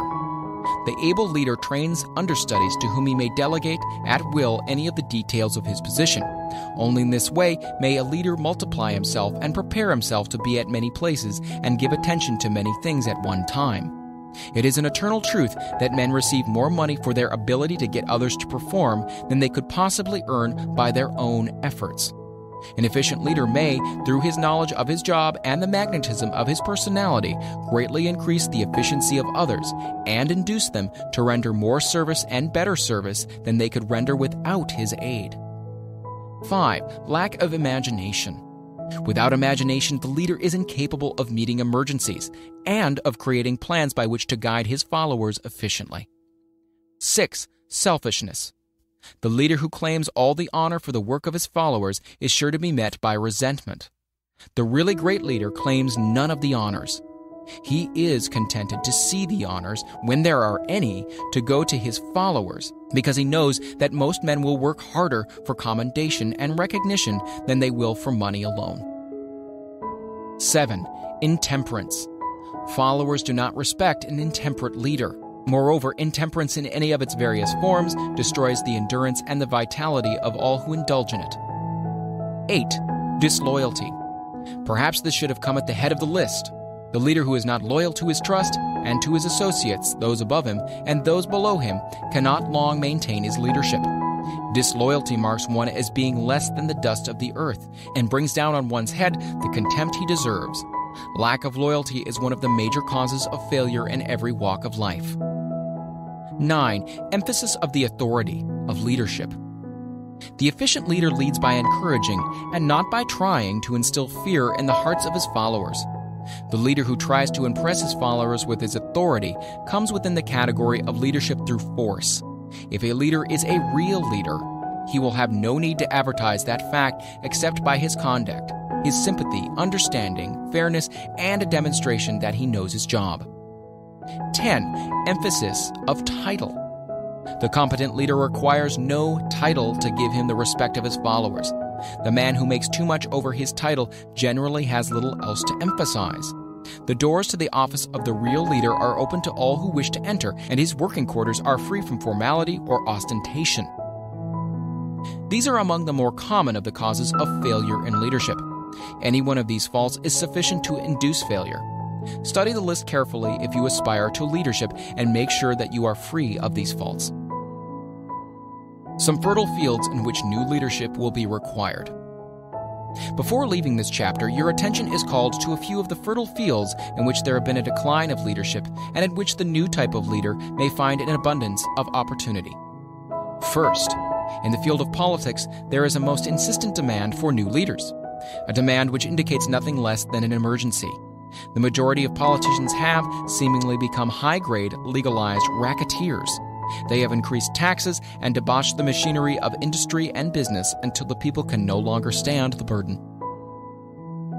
Second, the banking business is undergoing a reform. The leaders in this field have almost entirely lost the confidence of the public. Already the bankers have sensed the need of reform, and they have begun it. Third, industry calls for new leaders. The old type of leaders thought and moved in terms of dividends instead of thinking and moving in terms of human equations. The future leader in industry, to endure, must regard himself as a quasi-public official whose duty it is to manage his trust in such a way that it will work hardship on no individual or group of individuals. Exploitation of working men is a thing of the past. Let the man who aspires to leadership in the field of business, industry, and labor remember this. Fourth, the religious leader of the future will be forced to give more attention to the temporary needs of his followers in the solution of their economic and personal problems of the present, and less attention to the dead past and yet unborn future. Fifth, in the professions of law, medicine, and education, a new brand of leadership, and to some extent, new leaders will become a necessity. This is especially true in the field of education. The leader in that field must, in the future, find ways and means of teaching people how to apply the knowledge they receive in school. He must deal more with practice and less with theory. Sixth, new leaders will be required in the field of journalism. Newspapers of the future, to be conducted successfully, must be divorced from special privilege and relieved from the subsidy of advertising. They must cease to be organs of propaganda for the interests which patronize their advertising columns. The type of newspaper which publishes scandal and lewd pictures will eventually go the way of all forces which debauch the human mind. These are but a few of the fields in which opportunities for new leaders and new brands of leadership are now available. The world is undergoing a rapid change. This means that the media through which the changes in human habits are promoted must be adapted to the changes. The media here described are the ones which, more than any others, determine the trends of civilization. When and how to apply for a position. The information described here is the net result of many years of experience during which thousands of men and women were helped to market their services effectively. It can therefore be relied upon as sound and practical. Media through which services may be marketed. Experience has proved that the following media offer the most direct and effective methods of bringing the buyer and seller of personal services together. 1. Employment bureaus. Care must be taken to select only reputable bureaus, the management of which can show adequate records of achievement of satisfactory results. There are comparatively few such bureaus. 2. Advertising in newspapers, trade journals, magazines, and radio. Classified advertising may usually be relied upon to produce satisfactory results in the case of those who apply for clerical or ordinary salaried positions. Display advertising is more desirable in the case of those who seek executive connections. The copy to appear in the section of the paper which is most apt to come into the attention of the class of employer being sought. The copy should be prepared by an expert who understands how to inject sufficient selling qualities to produce replies. 3. Personal letters of application. Directed to particular forms or individuals most apt to need such services as being offered. Letters should be neatly typed, always, and signed by hand. With the letter should be sent a complete brief or outline of the applicant's qualifications. Both the letter of application and the brief of experience or qualifications should be prepared by an expert. Again, see instructions as to information to be supplied. 4. Application through personal acquaintances. When possible, the applicant should endeavor to approach prospective employers through some mutual acquaintance. This method of approach is particularly advantageous in the case of those who seek executive connections and do not wish to appear to be peddling themselves. 5. Application in person. In some instances, it may be more effective if the applicant offers personally his services to prospective employers, in which event a complete written statement of qualifications for the position should be presented, for the reason that prospective employers often wish to discuss with associates one's record. Information to be supplied in a written brief. This brief should be prepared as carefully as a lawyer would prepare the brief of a case to be tried in court. Unless the applicant is experienced in the preparation of such briefs, an expert should be consulted, and his services enlisted for this purpose. Successful merchants employ men and women who understand the art and the psychology of advertising to present the merits of their merchandise. One who has personal services for sale should do the same. The following information should appear in the brief. 1. Education. State briefly but definitely what schooling you've had and in what subjects you specialized in school, giving the reasons for that specialization. 2. Experience. If you have had experience in connection with positions similar to the one you seek, describe it fully. State names and addresses of former employers. Be sure to bring out clearly any special experience you may have had which would equip you to fill the position you seek. 3. References. Practically every business firm desires to know all about the previous records, antecedents, etc. of prospective employees who seek positions of responsibility. Attach to your brief photostatic copies of letters from A. Former employers. B. Teachers under whom you've studied. C. Prominent people whose judgment may be relied upon. 4. Photograph of self. Attach to your brief a recent, unmounted photograph of yourself. 5. Apply for a specific position. Avoid application for a position without describing exactly what particular position you seek. Never apply for just a position. That indicates you lack specialized qualifications. 6. State your qualifications for the particular position for which you apply. Give full details as to the reasons you believe you are qualified for the particular position you seek. This is the application. It will determine more than anything else what consideration you receive. 7. Offer to go to work on probation.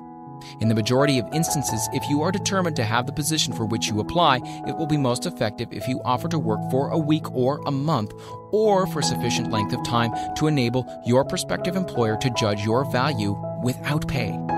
This may appear to be a radical suggestion, but experience has proved that it seldom fails to win at least a trial. If you are sure of your qualifications, a trial is all you need. Incidentally, such an offer indicates that you have confidence in your ability to fill the position you seek. It is most convincing. If your offer is accepted and you make good, more than likely you'll be paid for your probation period. Make clear the fact that your offer is based upon A. Your confidence in your ability to fill the position, B. Your confidence in your prospective employer's decision to employ you after trial, C. Your determination to have the position you seek. 8. Knowledge of your prospective employer's business. Before applying for a position, do sufficient research in connection with the business to familiarize yourself thoroughly with that business, and indicate in your brief the knowledge you have acquired in this field. This will be impressive, as it will indicate that you have imagination and a real interest in the position you seek. Remember that it is not the lawyer who knows the most law, but the one who best prepares his case who wins. If your case is properly prepared and presented, your victory will have been more than half won at the outset. Do not be afraid of making your brief too long. Employers are just as much interested in purchasing the services of well-qualified applicants as you are in securing employment. In fact, the success of most successful employers is due, in the main, to their ability to select well-qualified lieutenants. They want all the information available. Remember another thing. Neatness in the preparation of your brief will indicate that you are a painstaking person. I have helped prepare briefs for clients which are so striking and out of the ordinary that they have resulted in the employment of the applicant without a personal interview. When your brief has been completed, have it neatly bound by an experienced binder and lettered by an artist or printer similar to the following. Brief of the qualifications of Robert K. Smith, applying for the position of private secretary to the president of the blank company incorporated. Of course, change names each time brief is shown. This personal touch is sure to command attention. Have your brief neatly typed or mimeographed on the finest paper you can obtain and bound with a heavy paper of the book cover variety, the binder to be changed, and the proper firm name to be inserted if it is to be shown to more than one company. Your photograph should be pasted on one of the pages of your brief. Follow these instructions to the letter, improving upon them wherever your imagination suggests. Successful salesmen groom themselves with care. They understand that a first impression is everything. Your brief is your salesman. Give it a good suit of clothes so that it'll stand out in bold contrast to anything your prospective employers ever saw in the way of an application for a position. If the position you seek is worth having, it is worth going after with care. Moreover, if you sell yourself to an employer in a manner that impresses him with your individuality, you probably will receive more money for your services from the very start than if you applied for employment in the usual, conventional way. If you seek employment through an advertising agency or an employment agency, have the agent use copies of your brief in marketing your services. This will help to gain preference for you, both with the agent and the prospective employers. How to get the exact position you desire. Everyone enjoys doing the kind of work for which he is best suited. An artist loves to work with paints, a craftsman with his hands, a writer loves to write. Those with less definite talents have their preference for certain fields of business and industry. If America does anything well, it offers a full range of occupations: tilling the soil, manufacturing, marketing, and the professions. First, decide exactly what kind of job you want. If the job doesn't already exist, perhaps you can create it. Second, choose the company or individual for whom you wish to work. Third, study your prospective employer as to policies, personnel, and chances of advancement. Fourth, by analysis of yourself, your talents and capabilities, figure out what you can offer and plan ways and means of giving advantages, services, developments, and ideas that you believe you can successfully deliver. Fifth, forget about a job. Forget whether or not there is an opening. Forget the usual routine of "have you got a job for me?" Concentrate rather on what you can give. Sixth, once you have your plan in mind, arrange with an experienced writer to put it in paper in neat form and in full detail. Seventh, present it to the proper person with authority and he will do the rest. Every company is looking for men who can give something of value, whether it be ideas, services, or connections. Every company has room for the man who has a definite plan of action, which is to the advantage of that company. This line of procedure may take a few days or weeks of extra time, but the difference in income, in advancement, in gaining recognition will save years of hard work at small pay. It has many advantages, the main one being that it will often save from 1 to 5 years of time in reaching a chosen goal. Every person who starts or gets in halfway up the ladder does so by deliberate and careful planning, excepting, of course, the boss's son. The new way of marketing services, jobs, are now partnerships. Men and women who market their services to best advantage in the future must recognize the stupendous change which has taken place in connection with the relationship between employer and employee. In the future, the golden rule, and not the rule of gold, will be the dominating factor in marketing of merchandise as well as personal services. The future relationship between employers and their employees will be more in the nature of a partnership consisting of A. The employer, B. The employee, C. The public they serve. This new way of marketing personal services is called new for many reasons. First, both the employer and the employee of the future will be considered as fellow employees whose business it will be to serve the public efficiently. In times past, employers and employees have bartered among themselves, driving the best bargains they could with one another, not considering that in the final analysis they were in reality bargaining at the expense of the third party, the public they served. The Depression served as a mighty protest from an injured public whose rights have been trampled upon in every direction by those who are clamoring for individual advantages and profits. When the debris of the Depression shall have cleared away and business shall have been once again restored to balance, both employers and employees will recognize that they are no longer privileged to drive bargains at the expense of those whom they serve. The real employer of the future will be the public. This should be kept uppermost in mind by every person seeking to market personal services effectively. Nearly every railroad in America is in financial difficulty. Who does not remember the day when, if a citizen inquired at the ticket office the time of departure of a train, he was abruptly referred to the bulletin board instead of being politely given the information? The streetcar companies have experienced a change of times also. There was a time not so long ago when streetcar conductors took pride in giving argument to passengers. Many of the streetcar tracks have been removed and passengers ride on a bus, whose driver is the last word in politeness. All over the country, streetcar tracks are rusting from abandonment or have been taken up. Wherever streetcars are still in operation, passengers may now ride without argument, and one may even hail the car in the middle of the block, and the motorman will obligingly pick him up. How times have changed. That is just the point I am trying to emphasize. Times have changed. Moreover, the change is reflected not merely in railroad offices and on streetcars, but in other walks of life as well. The public be damned policy is now passé. It has been supplanted by the we are obligingly at your service, sir policy. The bankers have learned a thing or two during this rapid change which has taken place during the past few years. Impoliteness on the part of a bank official or bank employee today is as rare as it was conspicuous a dozen years ago.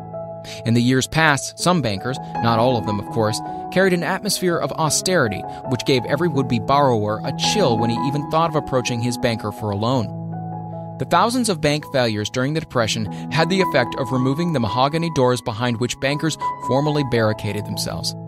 They now sit at desks in the open, where they may be seen and approached at will by any depositor or by anyone who wishes to see them, and the whole atmosphere of the bank is one of courtesy and understanding. It used to be customary for customers to have to stand and wait at the corner grocery until the clerks were through passing the time of day with friends and the proprietor had finished making up his bank deposit before being waited upon. Chain stores, managed by courteous men who do everything in the way of service, short of shining the customer's shoes, have pushed the old-time merchants into the background. Time marches on. Courtesy, and service are the watchwords of merchandising today and apply to the person who is marketing personal services even more directly than to the employer whom he serves, because, in the final analysis, both the employer and his employee are employed by the public they serve. If they fail to serve well, they pay by the loss of their privilege of serving. We can all remember the time when the gas meter reader pounded on the door hard enough to break the panels. When the door was open, he pushed his way in, uninvited, with a scowl on his face, which plainly said, "What the hell did you keep me waiting for?" All that has undergone a change. The meter man now conducts himself as a gentleman who is delighted to be at your service, sir. Before the gas companies learned that their scowling meter men were accumulating liabilities never to be cleared away, the polite salesman of oil burners came along and did a land office business. During the Depression, I spent several months in the anthracite coal region of Pennsylvania, studying conditions which all but destroyed the coal industry. Among several very significant discoveries was the fact that greed on the part of operators and their employers was the chief cause of the loss of business for the operators and loss of jobs for the miners. Through the pressure of a group of overzealous labor leaders representing the employees and the greed for profits on the part of the operators, the anthracite business suddenly dwindled. The coal operators and their employees drove sharp bargains with one another, adding the cost of the bargaining to the price of the coal, until finally they discovered they had built up a wonderful business for the manufacturers of oil-burning outfits and the producers of crude oil. The wages of sin is death. Many have read this in the Bible, but few have discovered its meaning. Now and for several years, the entire world has been listening by force to a sermon which might well be called, "Whatsoever a man soweth, that shall he also reap." Nothing as widespread and effective as the Depression could possibly be just a coincidence. Behind the Depression was a cause. Nothing ever happens without a cause. In the main, the cause of the Depression is traceable directly to the worldwide habit of trying to reap without sowing. This should not be mistaken to mean that the Depression represents a crop which the world is being forced to reap without having sown. The trouble is that the world sowed the wrong sort of seed. Any farmer knows he cannot sow the seed of thistles and reap a harvest of grain. Beginning at the outbreak of the World War, the people of the world began to sow the seed of service inadequate in both quality and quantity. Nearly everyone was engaged in the pastime of trying to get without giving. These illustrations are brought to the attention of those who have personal services to market, to show that we are where we are and what we are because of our own conduct. If there is a principle of cause and effect which controls business, finance, and transportation, this same principle controls individuals and determines their economic status. What is your QQS rating? The cause of success in marketing services effectively and permanently have been clearly described. Unless those causes are studied, analyzed, understood, and applied, no man can market his services effectively and permanently. Every person must be his own salesman of personal services. The quality and the quantity of services rendered, and the spirit in which it is rendered, determine to a large extent the price and the duration of employment. To market personal services effectively, which means a permanent market at a satisfactory price under pleasant conditions, one must adopt and follow the QQS formula, which means the quality plus quantity plus the proper spirit of cooperation, which equals perfect salesmanship of service. Remember the QQS formula, but do more. Apply it as a habit. Let us analyze the formula to make sure we understand exactly what it means. 1. Quality of service shall be construed to mean the performance of every detail in connection with your position in the most efficient manner possible, with the object of greater efficiency always in mind. 2. Quantity of service shall be understood to mean the habit of rendering all the service of which you are capable at all times with the purpose of increasing the amount of service rendered as greater skill is developed through practice and experience. Emphasis is again placed on the word habit. Spirit of service shall be construed to mean the habit of agreeable, harmonious conduct, which will induce cooperation from associates and fellow employees. Adequacy of quality and quantity of service is not sufficient to maintain a permanent market for your services. The conduct or the spirit in which you deliver service is a strong determining factor in connection with both the price you receive and the duration of employment. Andrew Carnegie stressed this point more than others in connection with his description of the factors which lead to success in the marketing of personal services. He emphasized again and again the necessity for harmonious conduct. He stressed the fact that he would not retain any man, no matter how great a quantity or how efficient the quality of his work, unless he worked in a spirit of harmony. Mr. Carnegie insisted upon men being agreeable. To prove that he placed a high value upon this quality, he permitted many men who conformed to his standards to become very wealthy. Those who did not conform had to make room for others. The importance of pleasing personality has been stressed because it is a factor which enables one to render service in the proper spirit. If one has a personality which pleases and renders service in a spirit of harmony, these assets often make up for deficiencies in both the quality and the quantity of services one renders. Nothing, however, can be successfully substituted for pleasing conduct. The capital value of your services. The person whose income is derived entirely from the sale of personal services is no less a merchant than the man who sells commodities. And it might well be added, such a person is subject to exactly the same rules of conduct as the merchant who sells merchandise. This has been emphasized because the majority of people who live by the sale of personal services make the mistake of considering themselves free from the rules of conduct and the responsibilities attached to those who are engaged in marketing commodities. The new way of marketing services has practically forced both employer and employee into partnership alliances, through which both take into consideration the rights of the third party, the public they serve. The day of the go-getter has passed. He has been supplanted by the go-giver. High-pressure methods in business finally blew the lid off. There will never be the need to put the lid back on because in the future, business will be conducted by methods that will require no pressure. The actual capital value of your brains may be determined by the amount of income you can produce by marketing your services. A fair estimate of the capital value of your services may be made by multiplying your annual income by 16 2/3, as it is reasonable to estimate that your annual income represents 6% of your capital value. Money rents for 6% per annum. Money is worth no more than brains. It is often worth much less. Competent brains, if effectively marketed, represent a much more desirable form of capital than that which is required to conduct a business dealing in commodities, because brains are a form of capital which cannot be permanently depreciated through depressions, nor can this form of capital be stolen or spent. Moreover, the money which is essential for the conduct of business is as worthless as a sand dune until it has been mixed with efficient brains. The 30 major causes of failure. How many of these are holding you back?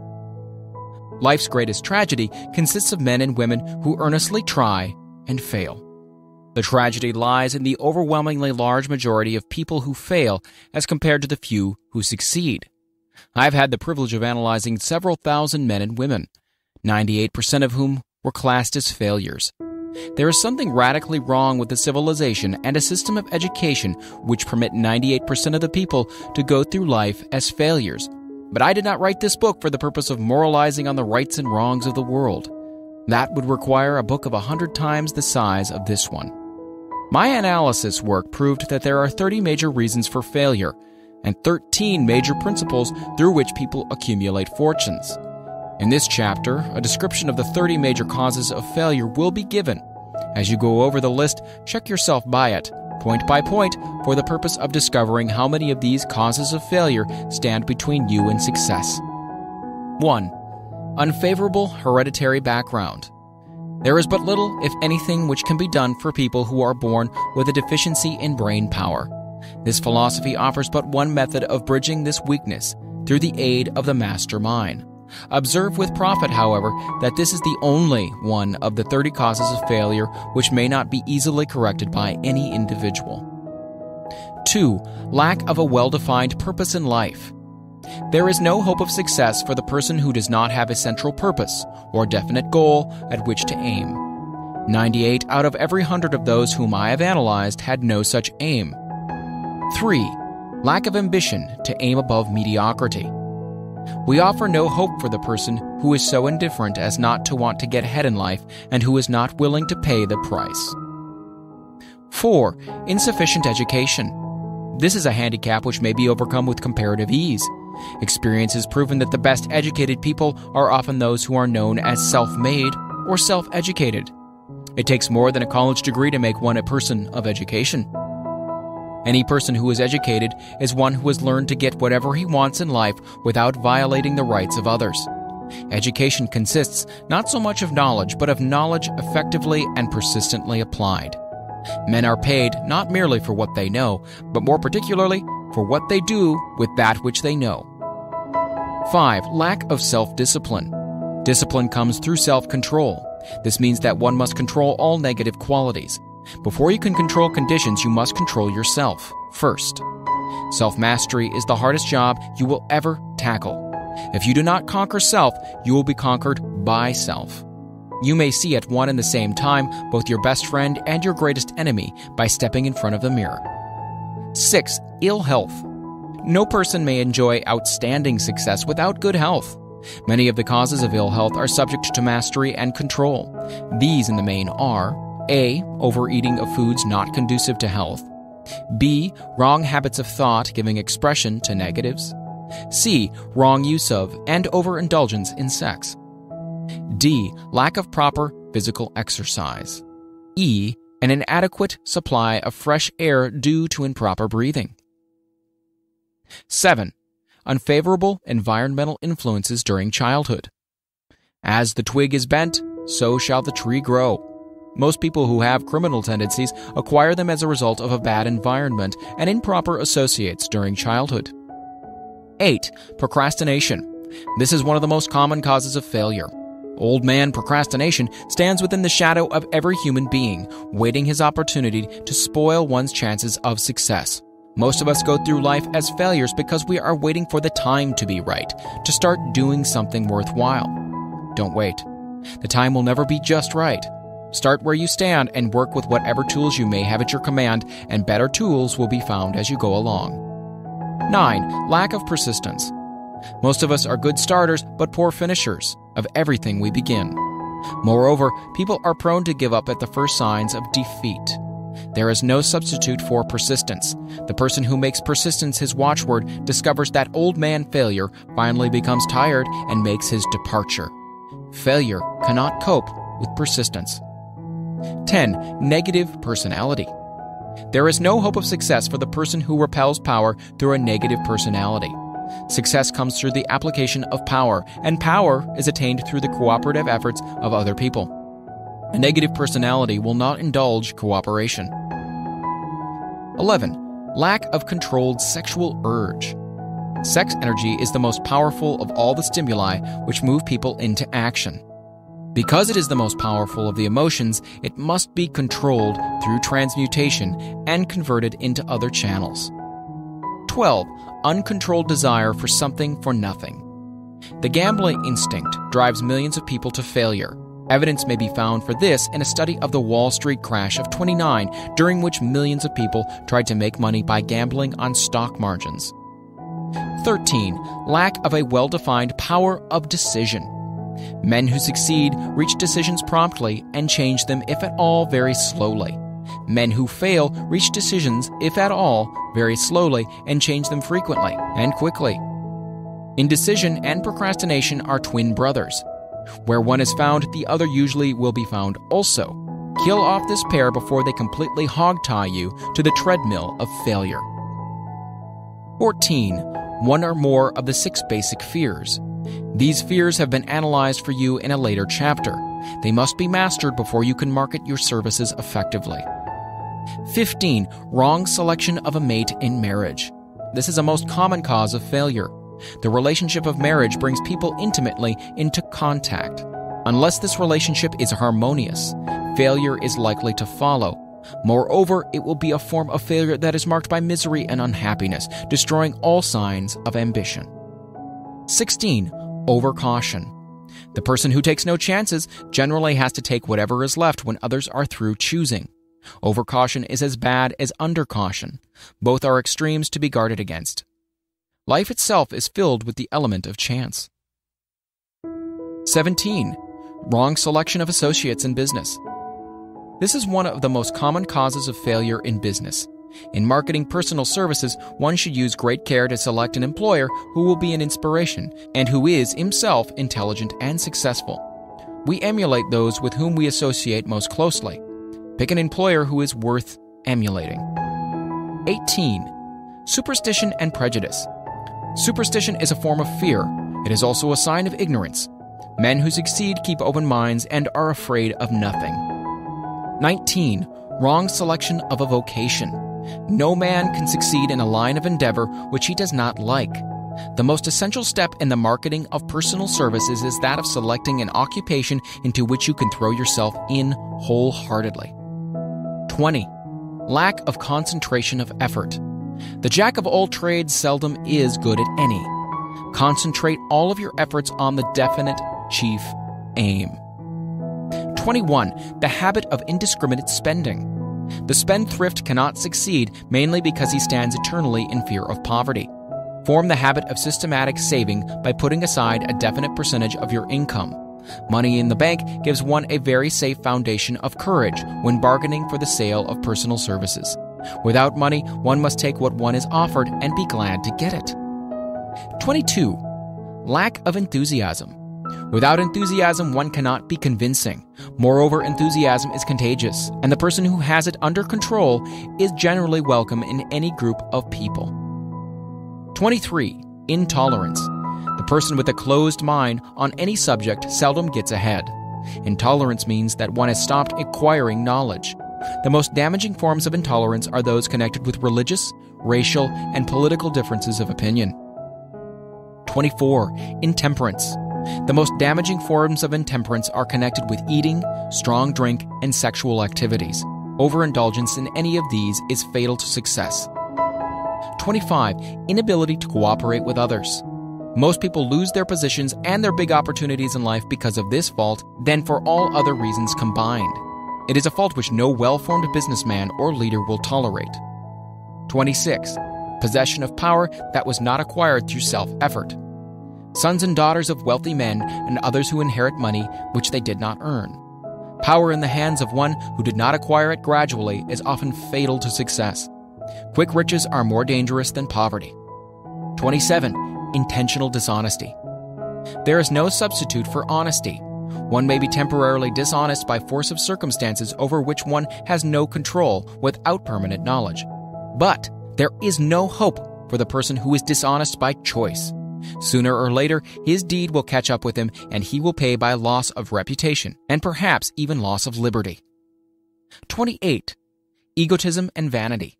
These qualities serve as red lights which warn others to keep away. They are fatal to success. 29. Guessing instead of thinking.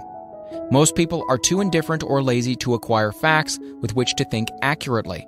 They prefer to act on opinions created by guesswork or snap judgments. 30. Lack of capital. This is a common cause of failure among those who start out in business for the first time, without sufficient reserve of capital to absorb the shock of their mistakes and to carry them over until they have established a reputation. 31. Under this, name any particular cause of failure from which you have suffered that has not been included in the foregoing list.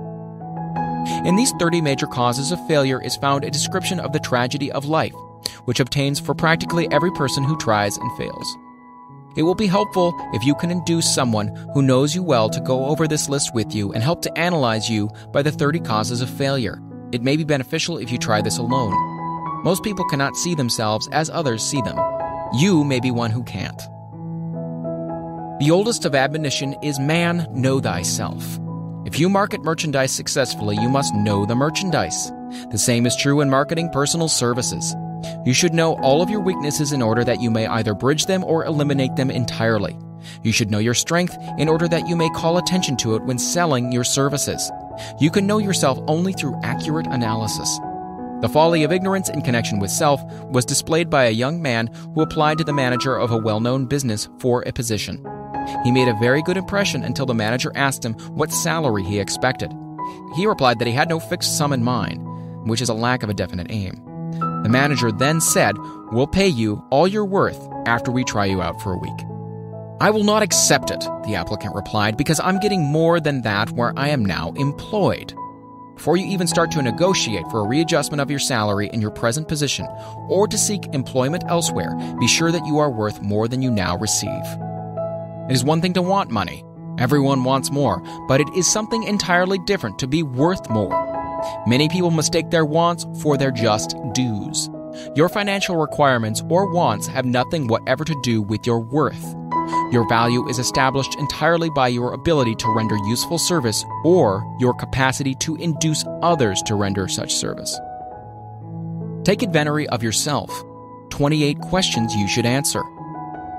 Annual self-analysis is an essential in the effective marketing of personal services, as is annual inventory in merchandising. Moreover, the yearly analysis should disclose a decrease in faults and an increase in virtues. One goes ahead, stands still, or goes backward in life. One's subject should be, of course, to go ahead. Annual self-analysis will disclose whether advancement has been made, and if so, how much. It will also disclose any backward steps one may have made. The effective marketing of personal services requires one to move forward even if the progress is slow. Your annual self-analysis should be made at the end of each year, so you can include in your New Year's resolution any improvements which the analysis indicates should be made. Take this inventory by asking yourself the following questions and by checking your answers with the aid of someone who will not permit you to deceive yourself as to their accuracy. Self-analysis questionnaire for personal inventory. 1.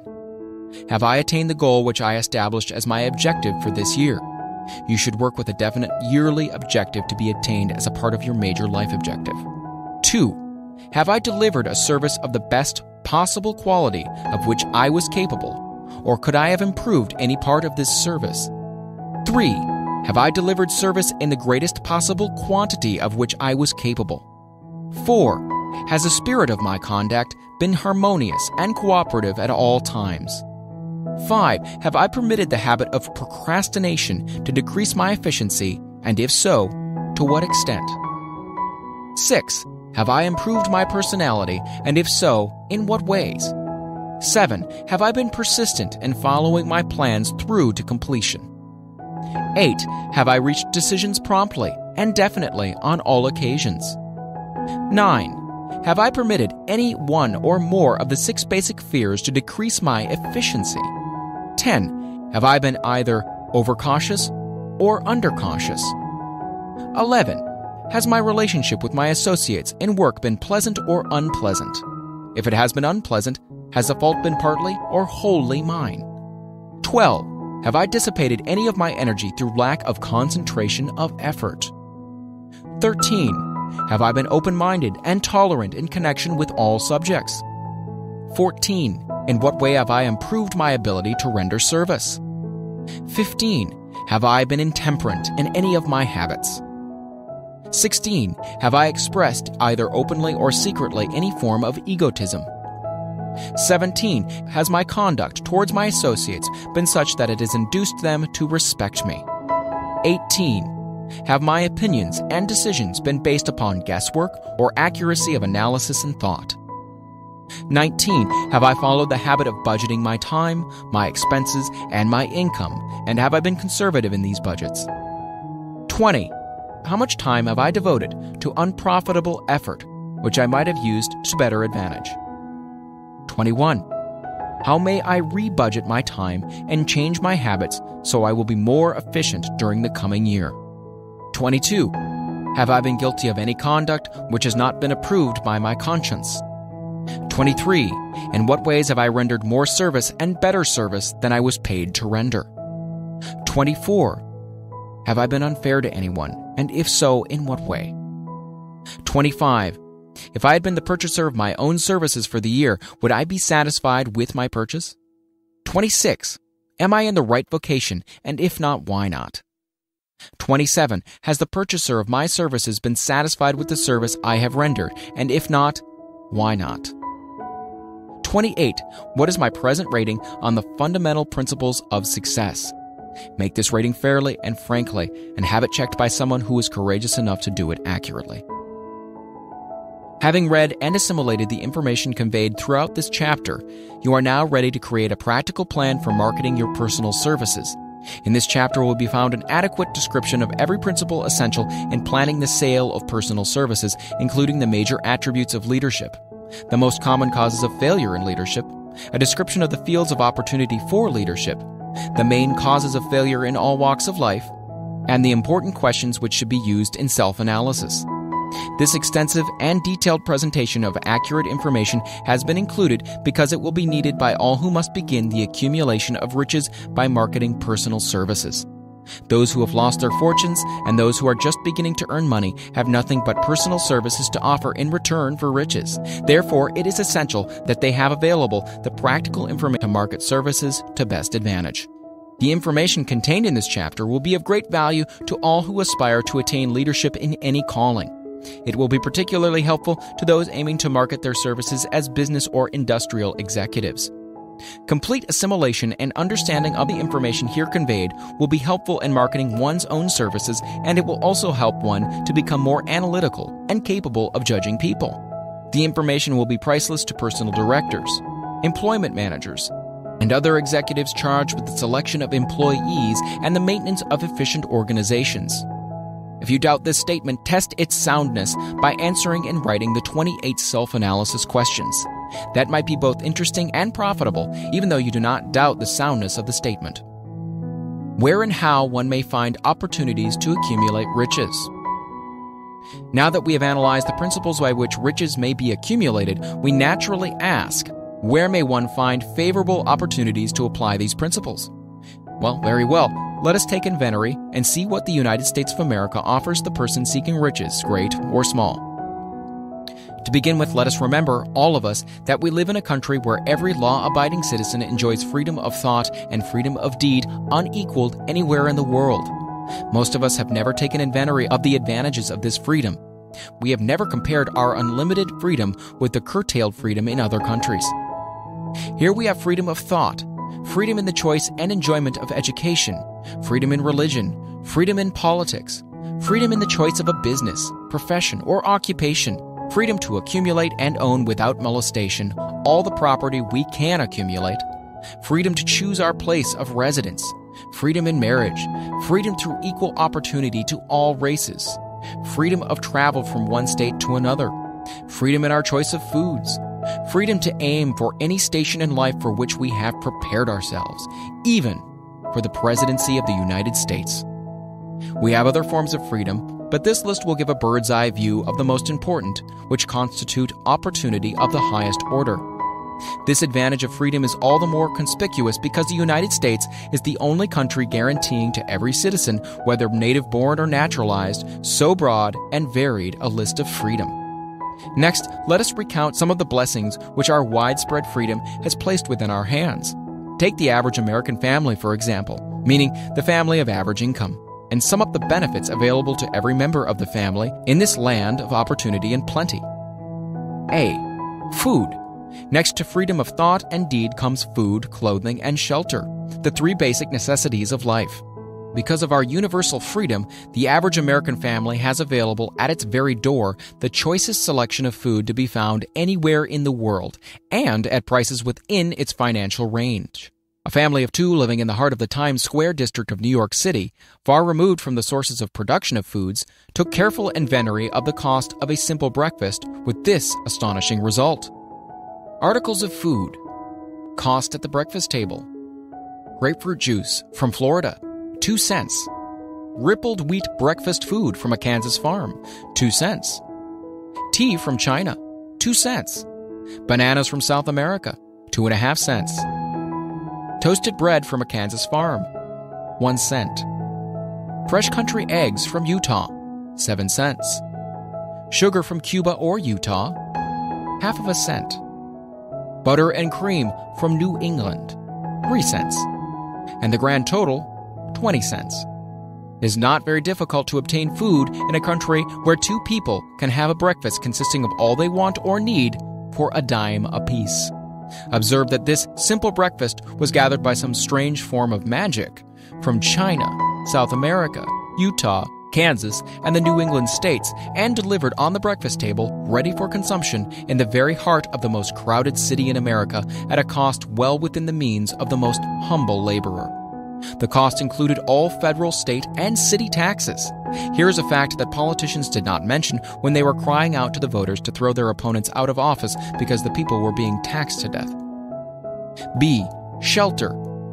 This family lives in a comfortable apartment, heated by steam, lighted with electricity, with gas for cooking, all for $65 a month. In a smaller city or more sparsely settled part of New York City, the same apartment could be had for as low as $20 a month. The toast they had for breakfast in the food estimate was toasted on an electric toaster, which cost but a few dollars. The apartment is cleaned with a vacuum sweeper that is run by electricity. Hot and cold water is available at all times in the kitchen and in the bathroom. The food is kept cold in a refrigerator that is run by electricity. The wife curls her hair, washes her clothes, and irons them with easily operated electrical equipment on power obtained by sticking a plug in the wall. The husband shaves with an electric shaver, and they receive entertainment from all over the world, 24 hours a day, if they want it, without cost, by merely turning the dial of their radio. There are other conveniences in this apartment, but the foregoing list will give a fair idea of some of the concrete evidences of the freedom we of America enjoy. And this is neither political nor economic propaganda. C. Clothing. Anywhere in the United States, the woman of average clothing requirements can dress very comfortably and neatly for less than $200 a year, and the average man can dress for the same or less. Only the three basic necessities of food, clothing, and shelter have been mentioned. The average American citizen has other privileges and advantages available in return for modest effort, not exceeding 8 hours per day of labor. Among those is the privilege of automobile transportation, with which one can go and come at will at very small cost. The average American has security of property rights not found in any other country in the world.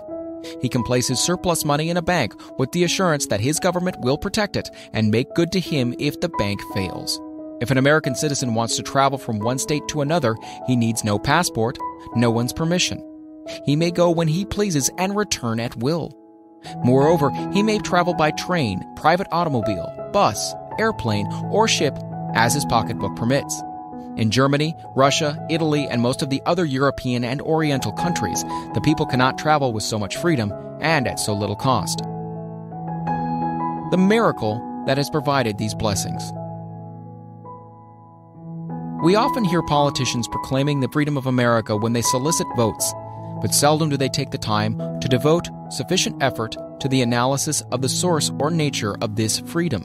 Having no axe to grind, no grudge to express, no ulterior motives to be carried out, I have the privilege of going into a frank analysis of that mysterious, abstract, greatly misunderstood something which gives to every citizen of America more blessings, more opportunities to accumulate wealth, more freedom of any nature than may be found in any other country. I have the right to analyze the source and nature of this unseen power because I know and have known for more than a quarter of a century many of the men who organized that power and many who are now responsible for its maintenance. The name of this mysterious benefactor of mankind is capital. Capital consists not alone of money, but more particularly of highly organized, intelligent groups of men who plan ways and means of using money efficiently for the good of the public and profitably to themselves. These groups consist of scientists, educators, chemists, inventors, business analysts, publicity men, transportation experts, accountants, lawyers, doctors, and both men and women who have highly specialized knowledge in all fields of industry and business. They pioneer, experiment, and blaze trails in new fields of endeavor. They support colleges, hospitals, public schools, build good roads, publish newspapers, pay most of the cost of government, and take care of the multitudinous detail essential to human progress. Stated briefly, the capitalists are the brains of civilization because they supply the entire fabric of which all education, enlightenment, and human progress consists. Money without brains always is dangerous. Properly used, it is the most important essential of civilization. The simple breakfast here described could not have been delivered to the New York family at a dime each or at any other price if organized capital had not provided the machinery, the ships, the railroads, and the huge armies of trained men to operate them. Some slight idea of the importance of organized capital may be had by trying to imagine yourself burdened with the responsibility of collecting, without the aid of capital, and delivering to the New York City family the simple breakfast described. To supply the tea, you'd have to make a trip to China or India, both a very long way from America. Unless you're an excellent swimmer, you'd become rather tired before making the round trip. Then, too, another problem would confront you. What would you use for money, even if you had the physical endurance to swim the ocean? To supply the sugar, you'd have to take another long swim to Cuba or a long walk to the sugar beet section of Utah. But even then, you might come back without the sugar because organized effort and money are necessary to produce the sugar, to say nothing of what is required to refine, transport, and deliver it to the breakfast table anywhere in the United States. The eggs you could deliver easily enough from the barnyards near New York City, but you'd have a very long walk to Florida and return before you could serve the 2 glasses of grapefruit juice. You'd have another long walk to Kansas or any of the other wheat-growing states when you went after the 4 slices of wheat bread. The rippled wheat biscuits would have to be omitted from the menu because they would not be available except through the labor of trained organizations of men and suitable machinery, all of which call for capital. While resting, you could take off for another little swim down to South America, where you would pick up a couple of bananas, and on your return, you could take a short walk to the nearest farm having a dairy and pick up some butter and cream. Then your New York City family would be ready to sit down and enjoy breakfast, and you could collect 2 dimes for your labor. Seems absurd, doesn't it? Well, the procedure described would be the only possible way these simple items of food could be delivered to the heart of New York City if we had no capitalistic system. The sum of money required for the building and maintenance of the railroads and steamships used in the delivery of that simple breakfast is so huge that it staggers one's imagination. It runs into hundreds of millions of dollars, not to mention the armies of trained employees required to man the ships and trains. But transportation is only a part of the requirement of modern civilization in capitalistic America. Before there can be anything to haul, something must be grown from the ground, or manufactured and prepared for market. This calls for millions of dollars of equipment, machinery, boxing, marketing, and for the wages of millions of men and women. Steamships and railroads do not spring up from the earth and function automatically. They come in response to the call of civilization, through the labor and ingenuity and organizing ability of men who have imagination, faith, enthusiasm, decision, persistence. These men are known as capitalists. They are motivated by the desire to build, construct, achieve, render useful service, earn profits, and accumulate riches. And because they render service without which there would be no civilization, they put themselves in the way of great riches. Just to keep the record simple and understandable, I will add that these capitalists are the selfsame men of whom most of us have heard soapbox orators speak. They are the same men to whom radicals, racketeers, dishonest politicians, and grafting labor leaders refer to as predatory interests, or Wall Street. I'm not attempting to present a brief for or against any group of men or any system of economics. I'm not attempting to condemn the collective bargaining when I refer to the grafting labor leaders, nor do I aim to give a clean bill of health to all individuals known as capitalists. The purpose of this book, a purpose to which I have faithfully devoted over a quarter of a century, is to present to all who want the knowledge the most dependable philosophy through which individuals may accumulate riches in whatever amounts they desire. I have here analyzed the economic advantages of the capitalistic system for the twofold purpose of showing, 1, that all who seek riches must recognize and adapt themselves to the system that controls all approaches to fortunes, large or small, and 2, to present the side of the picture opposite to that being shown by politicians and demagogues who deliberately becloud the issues they bring up by referring to organized capital as if it were something poisonous. This is a capitalistic country. It was developed through the use of capital, and we who claim the right to partake of the blessings of freedom and opportunity, we who seek to accumulate riches here, may as well know that neither riches nor opportunity would be available to us if organized capital had not provided these benefits.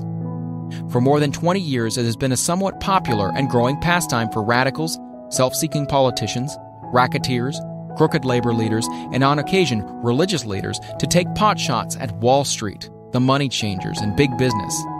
The practice became so general that we witnessed during the business depression the unbelievable sight of high government officials lining up with the cheap politicians and labor leaders with the openly avowed purpose of throttling the system which had made industrial America the richest country on earth. The lineup was so general and so well organized that it prolonged the worst depression America has ever known. It cost millions of men their jobs because those jobs were inseparably a part of the industrial and capitalistic system which form the very backbone of the nation. During this unusual alliance of government officials and self-seeking individuals who were endeavoring to profit by declaring open season on the American system of industry, a certain type of labor leader joined forces with the politicians and offered to deliver voters in return for legislation designed to permit men to take riches away from industry by organized force of numbers, instead of the better method of giving a fair day's work for a fair day's pay. Millions of men and women throughout the nation are still engaged in this popular pastime of trying to get without giving. Some of them are lined up with labor unions, where they demand shorter hours and more pay. Others do not take the trouble to work at all. They demand government relief and are getting it. Their idea of their rights of freedom was demonstrated in New York City, where a violent complaint was registered with the postmaster by a group of relief beneficiaries, so-called, because the postman awakened them at 7:30 a.m. to deliver government relief checks. They demanded that the time of delivery be set up to 10 o'clock. If you are one of those who believe that riches can be accumulated by the mere act of men who organize themselves into groups and demand more pay for less service, if you're one of those who demand government relief without early morning disturbance when the money is delivered to you, if you are one of those who believe in trading their votes to politicians in return for the passing of laws which permit the raiding of the public treasury, you may rest securely on your belief with certain knowledge that no one will disturb you, because this is a free country, where every man may think as he pleases, where nearly everyone can live with but little effort, where many may live well without doing any work whatsoever. However, you should know the full truth concerning this freedom, of which so many people boast and so few understand. As great as it is, as far as it reaches, as many privileges as it provides, it does not and cannot bring riches without effort. There is but one dependable method of accumulating and legally holding riches, and that is by rendering useful service. No system has ever been created by which men can legally acquire riches through mere force of numbers or without giving in return an equivalent value of one form or another. This is the principle known as the law of economics. This is more than a theory. It is a law no man can beat. Mark well the name of the principle and remember it, because it is far more powerful than all the politicians and political machines. It is above and beyond the control of all the labor unions. It cannot be swayed, nor influenced, nor bribed by racketeers or self-appointed leaders in any calling.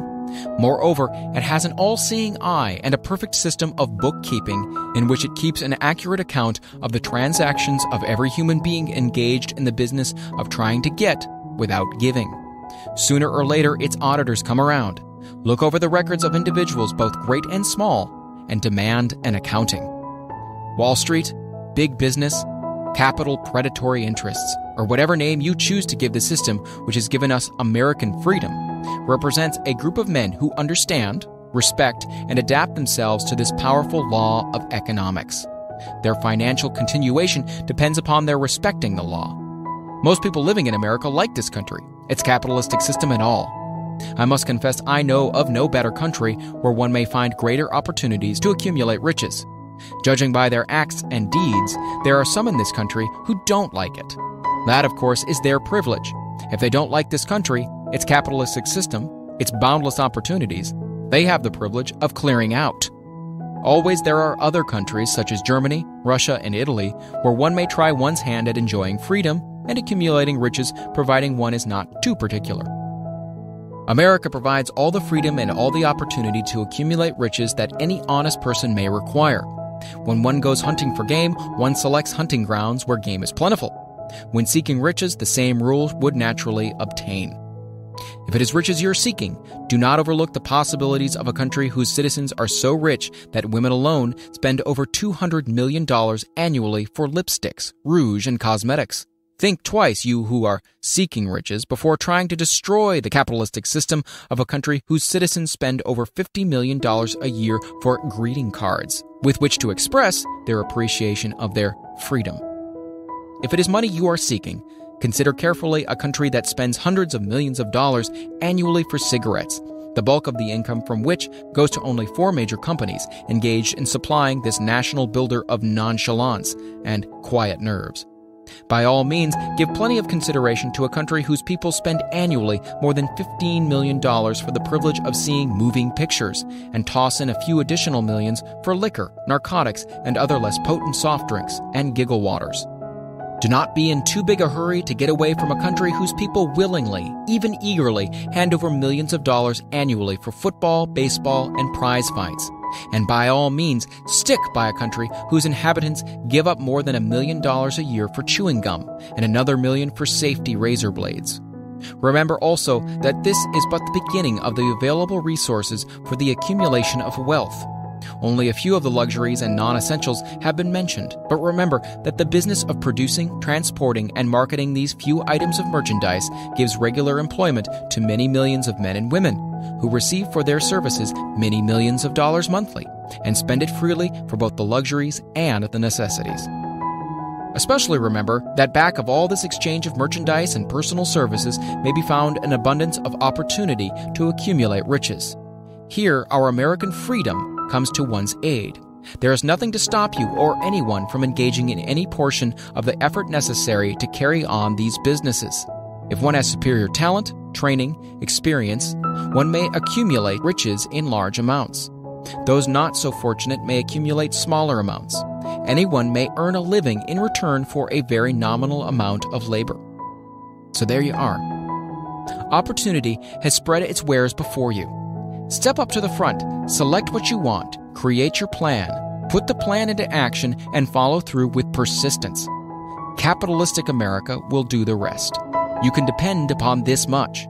Capitalistic America ensures every person the opportunity to render useful service and to collect riches in proportion to the value of the service. The system denies no one this right, but it does not and cannot promise something for nothing, because the system itself is irrevocably controlled by the law of economics, which neither recognizes nor tolerates for long getting without giving. The law of economics was passed by nature. There is no Supreme Court to which violators of this law may appeal. The law hands out both penalties for its violation and appropriate rewards for its observance, without interference or the possibility of interference by any human being. The law cannot be repealed. It is as fixed as the stars in the heavens and subject to and a part of the same system that controls the stars. May one refuse to adapt oneself to the law of economics? Certainly. This is a free country where all men are born with equal rights, including the privilege of ignoring the law of economics. What happens then? Well, nothing happens until large numbers of men join forces for the avowed purpose of ignoring the law and taking what they want by force. Then comes the dictator, with well-organized firing squads and machine guns. We have not yet reached that stage in America, but we have heard all we want to know about how that system works. Perhaps we'll be fortunate enough not to demand personal freedom of so gruesome a reality. Doubtless, we shall prefer to continue with our freedom of speech, freedom of deed, and freedom to render useful service in return for riches. The practice by government officials of extending to men and women the privilege of raiding the public treasury in return for votes sometimes results in election. But as night follows day, the final payoff comes, when every penny wrongfully used must be repaid with compound interest on compound interest. If those who make the grab are not forced to repay, the burden falls on their children and their children's children, even unto the third and fourth generations. There is no way to avoid the debt. Men can, and sometimes do, form themselves into groups for the purpose of crowding wages up and working hours down. There is a point beyond which they cannot go. It is the point at which the law of economics steps in, and the sheriff gets both the employer and the employees. For 6 years, from 1929 to 1935, the people of America, both rich and poor, barely missed seeing the old man economics hand over to the sheriff all the businesses and industries and banks. It was not a pretty sight. It did not increase our respect for mob psychology, through which men cast reason to the winds and start trying to get without giving. We who went through those 6 discouraging years, when fear was in the saddle and faith was on the ground, cannot forget how ruthlessly the law of economics exacted its toll from both rich and poor, weak and strong, old and young. We shall not wish to go through another such experience. These observations are not found upon short-time experience. They are the result of 25 years of careful analysis of the methods of both the most successful and the most unsuccessful men America has known.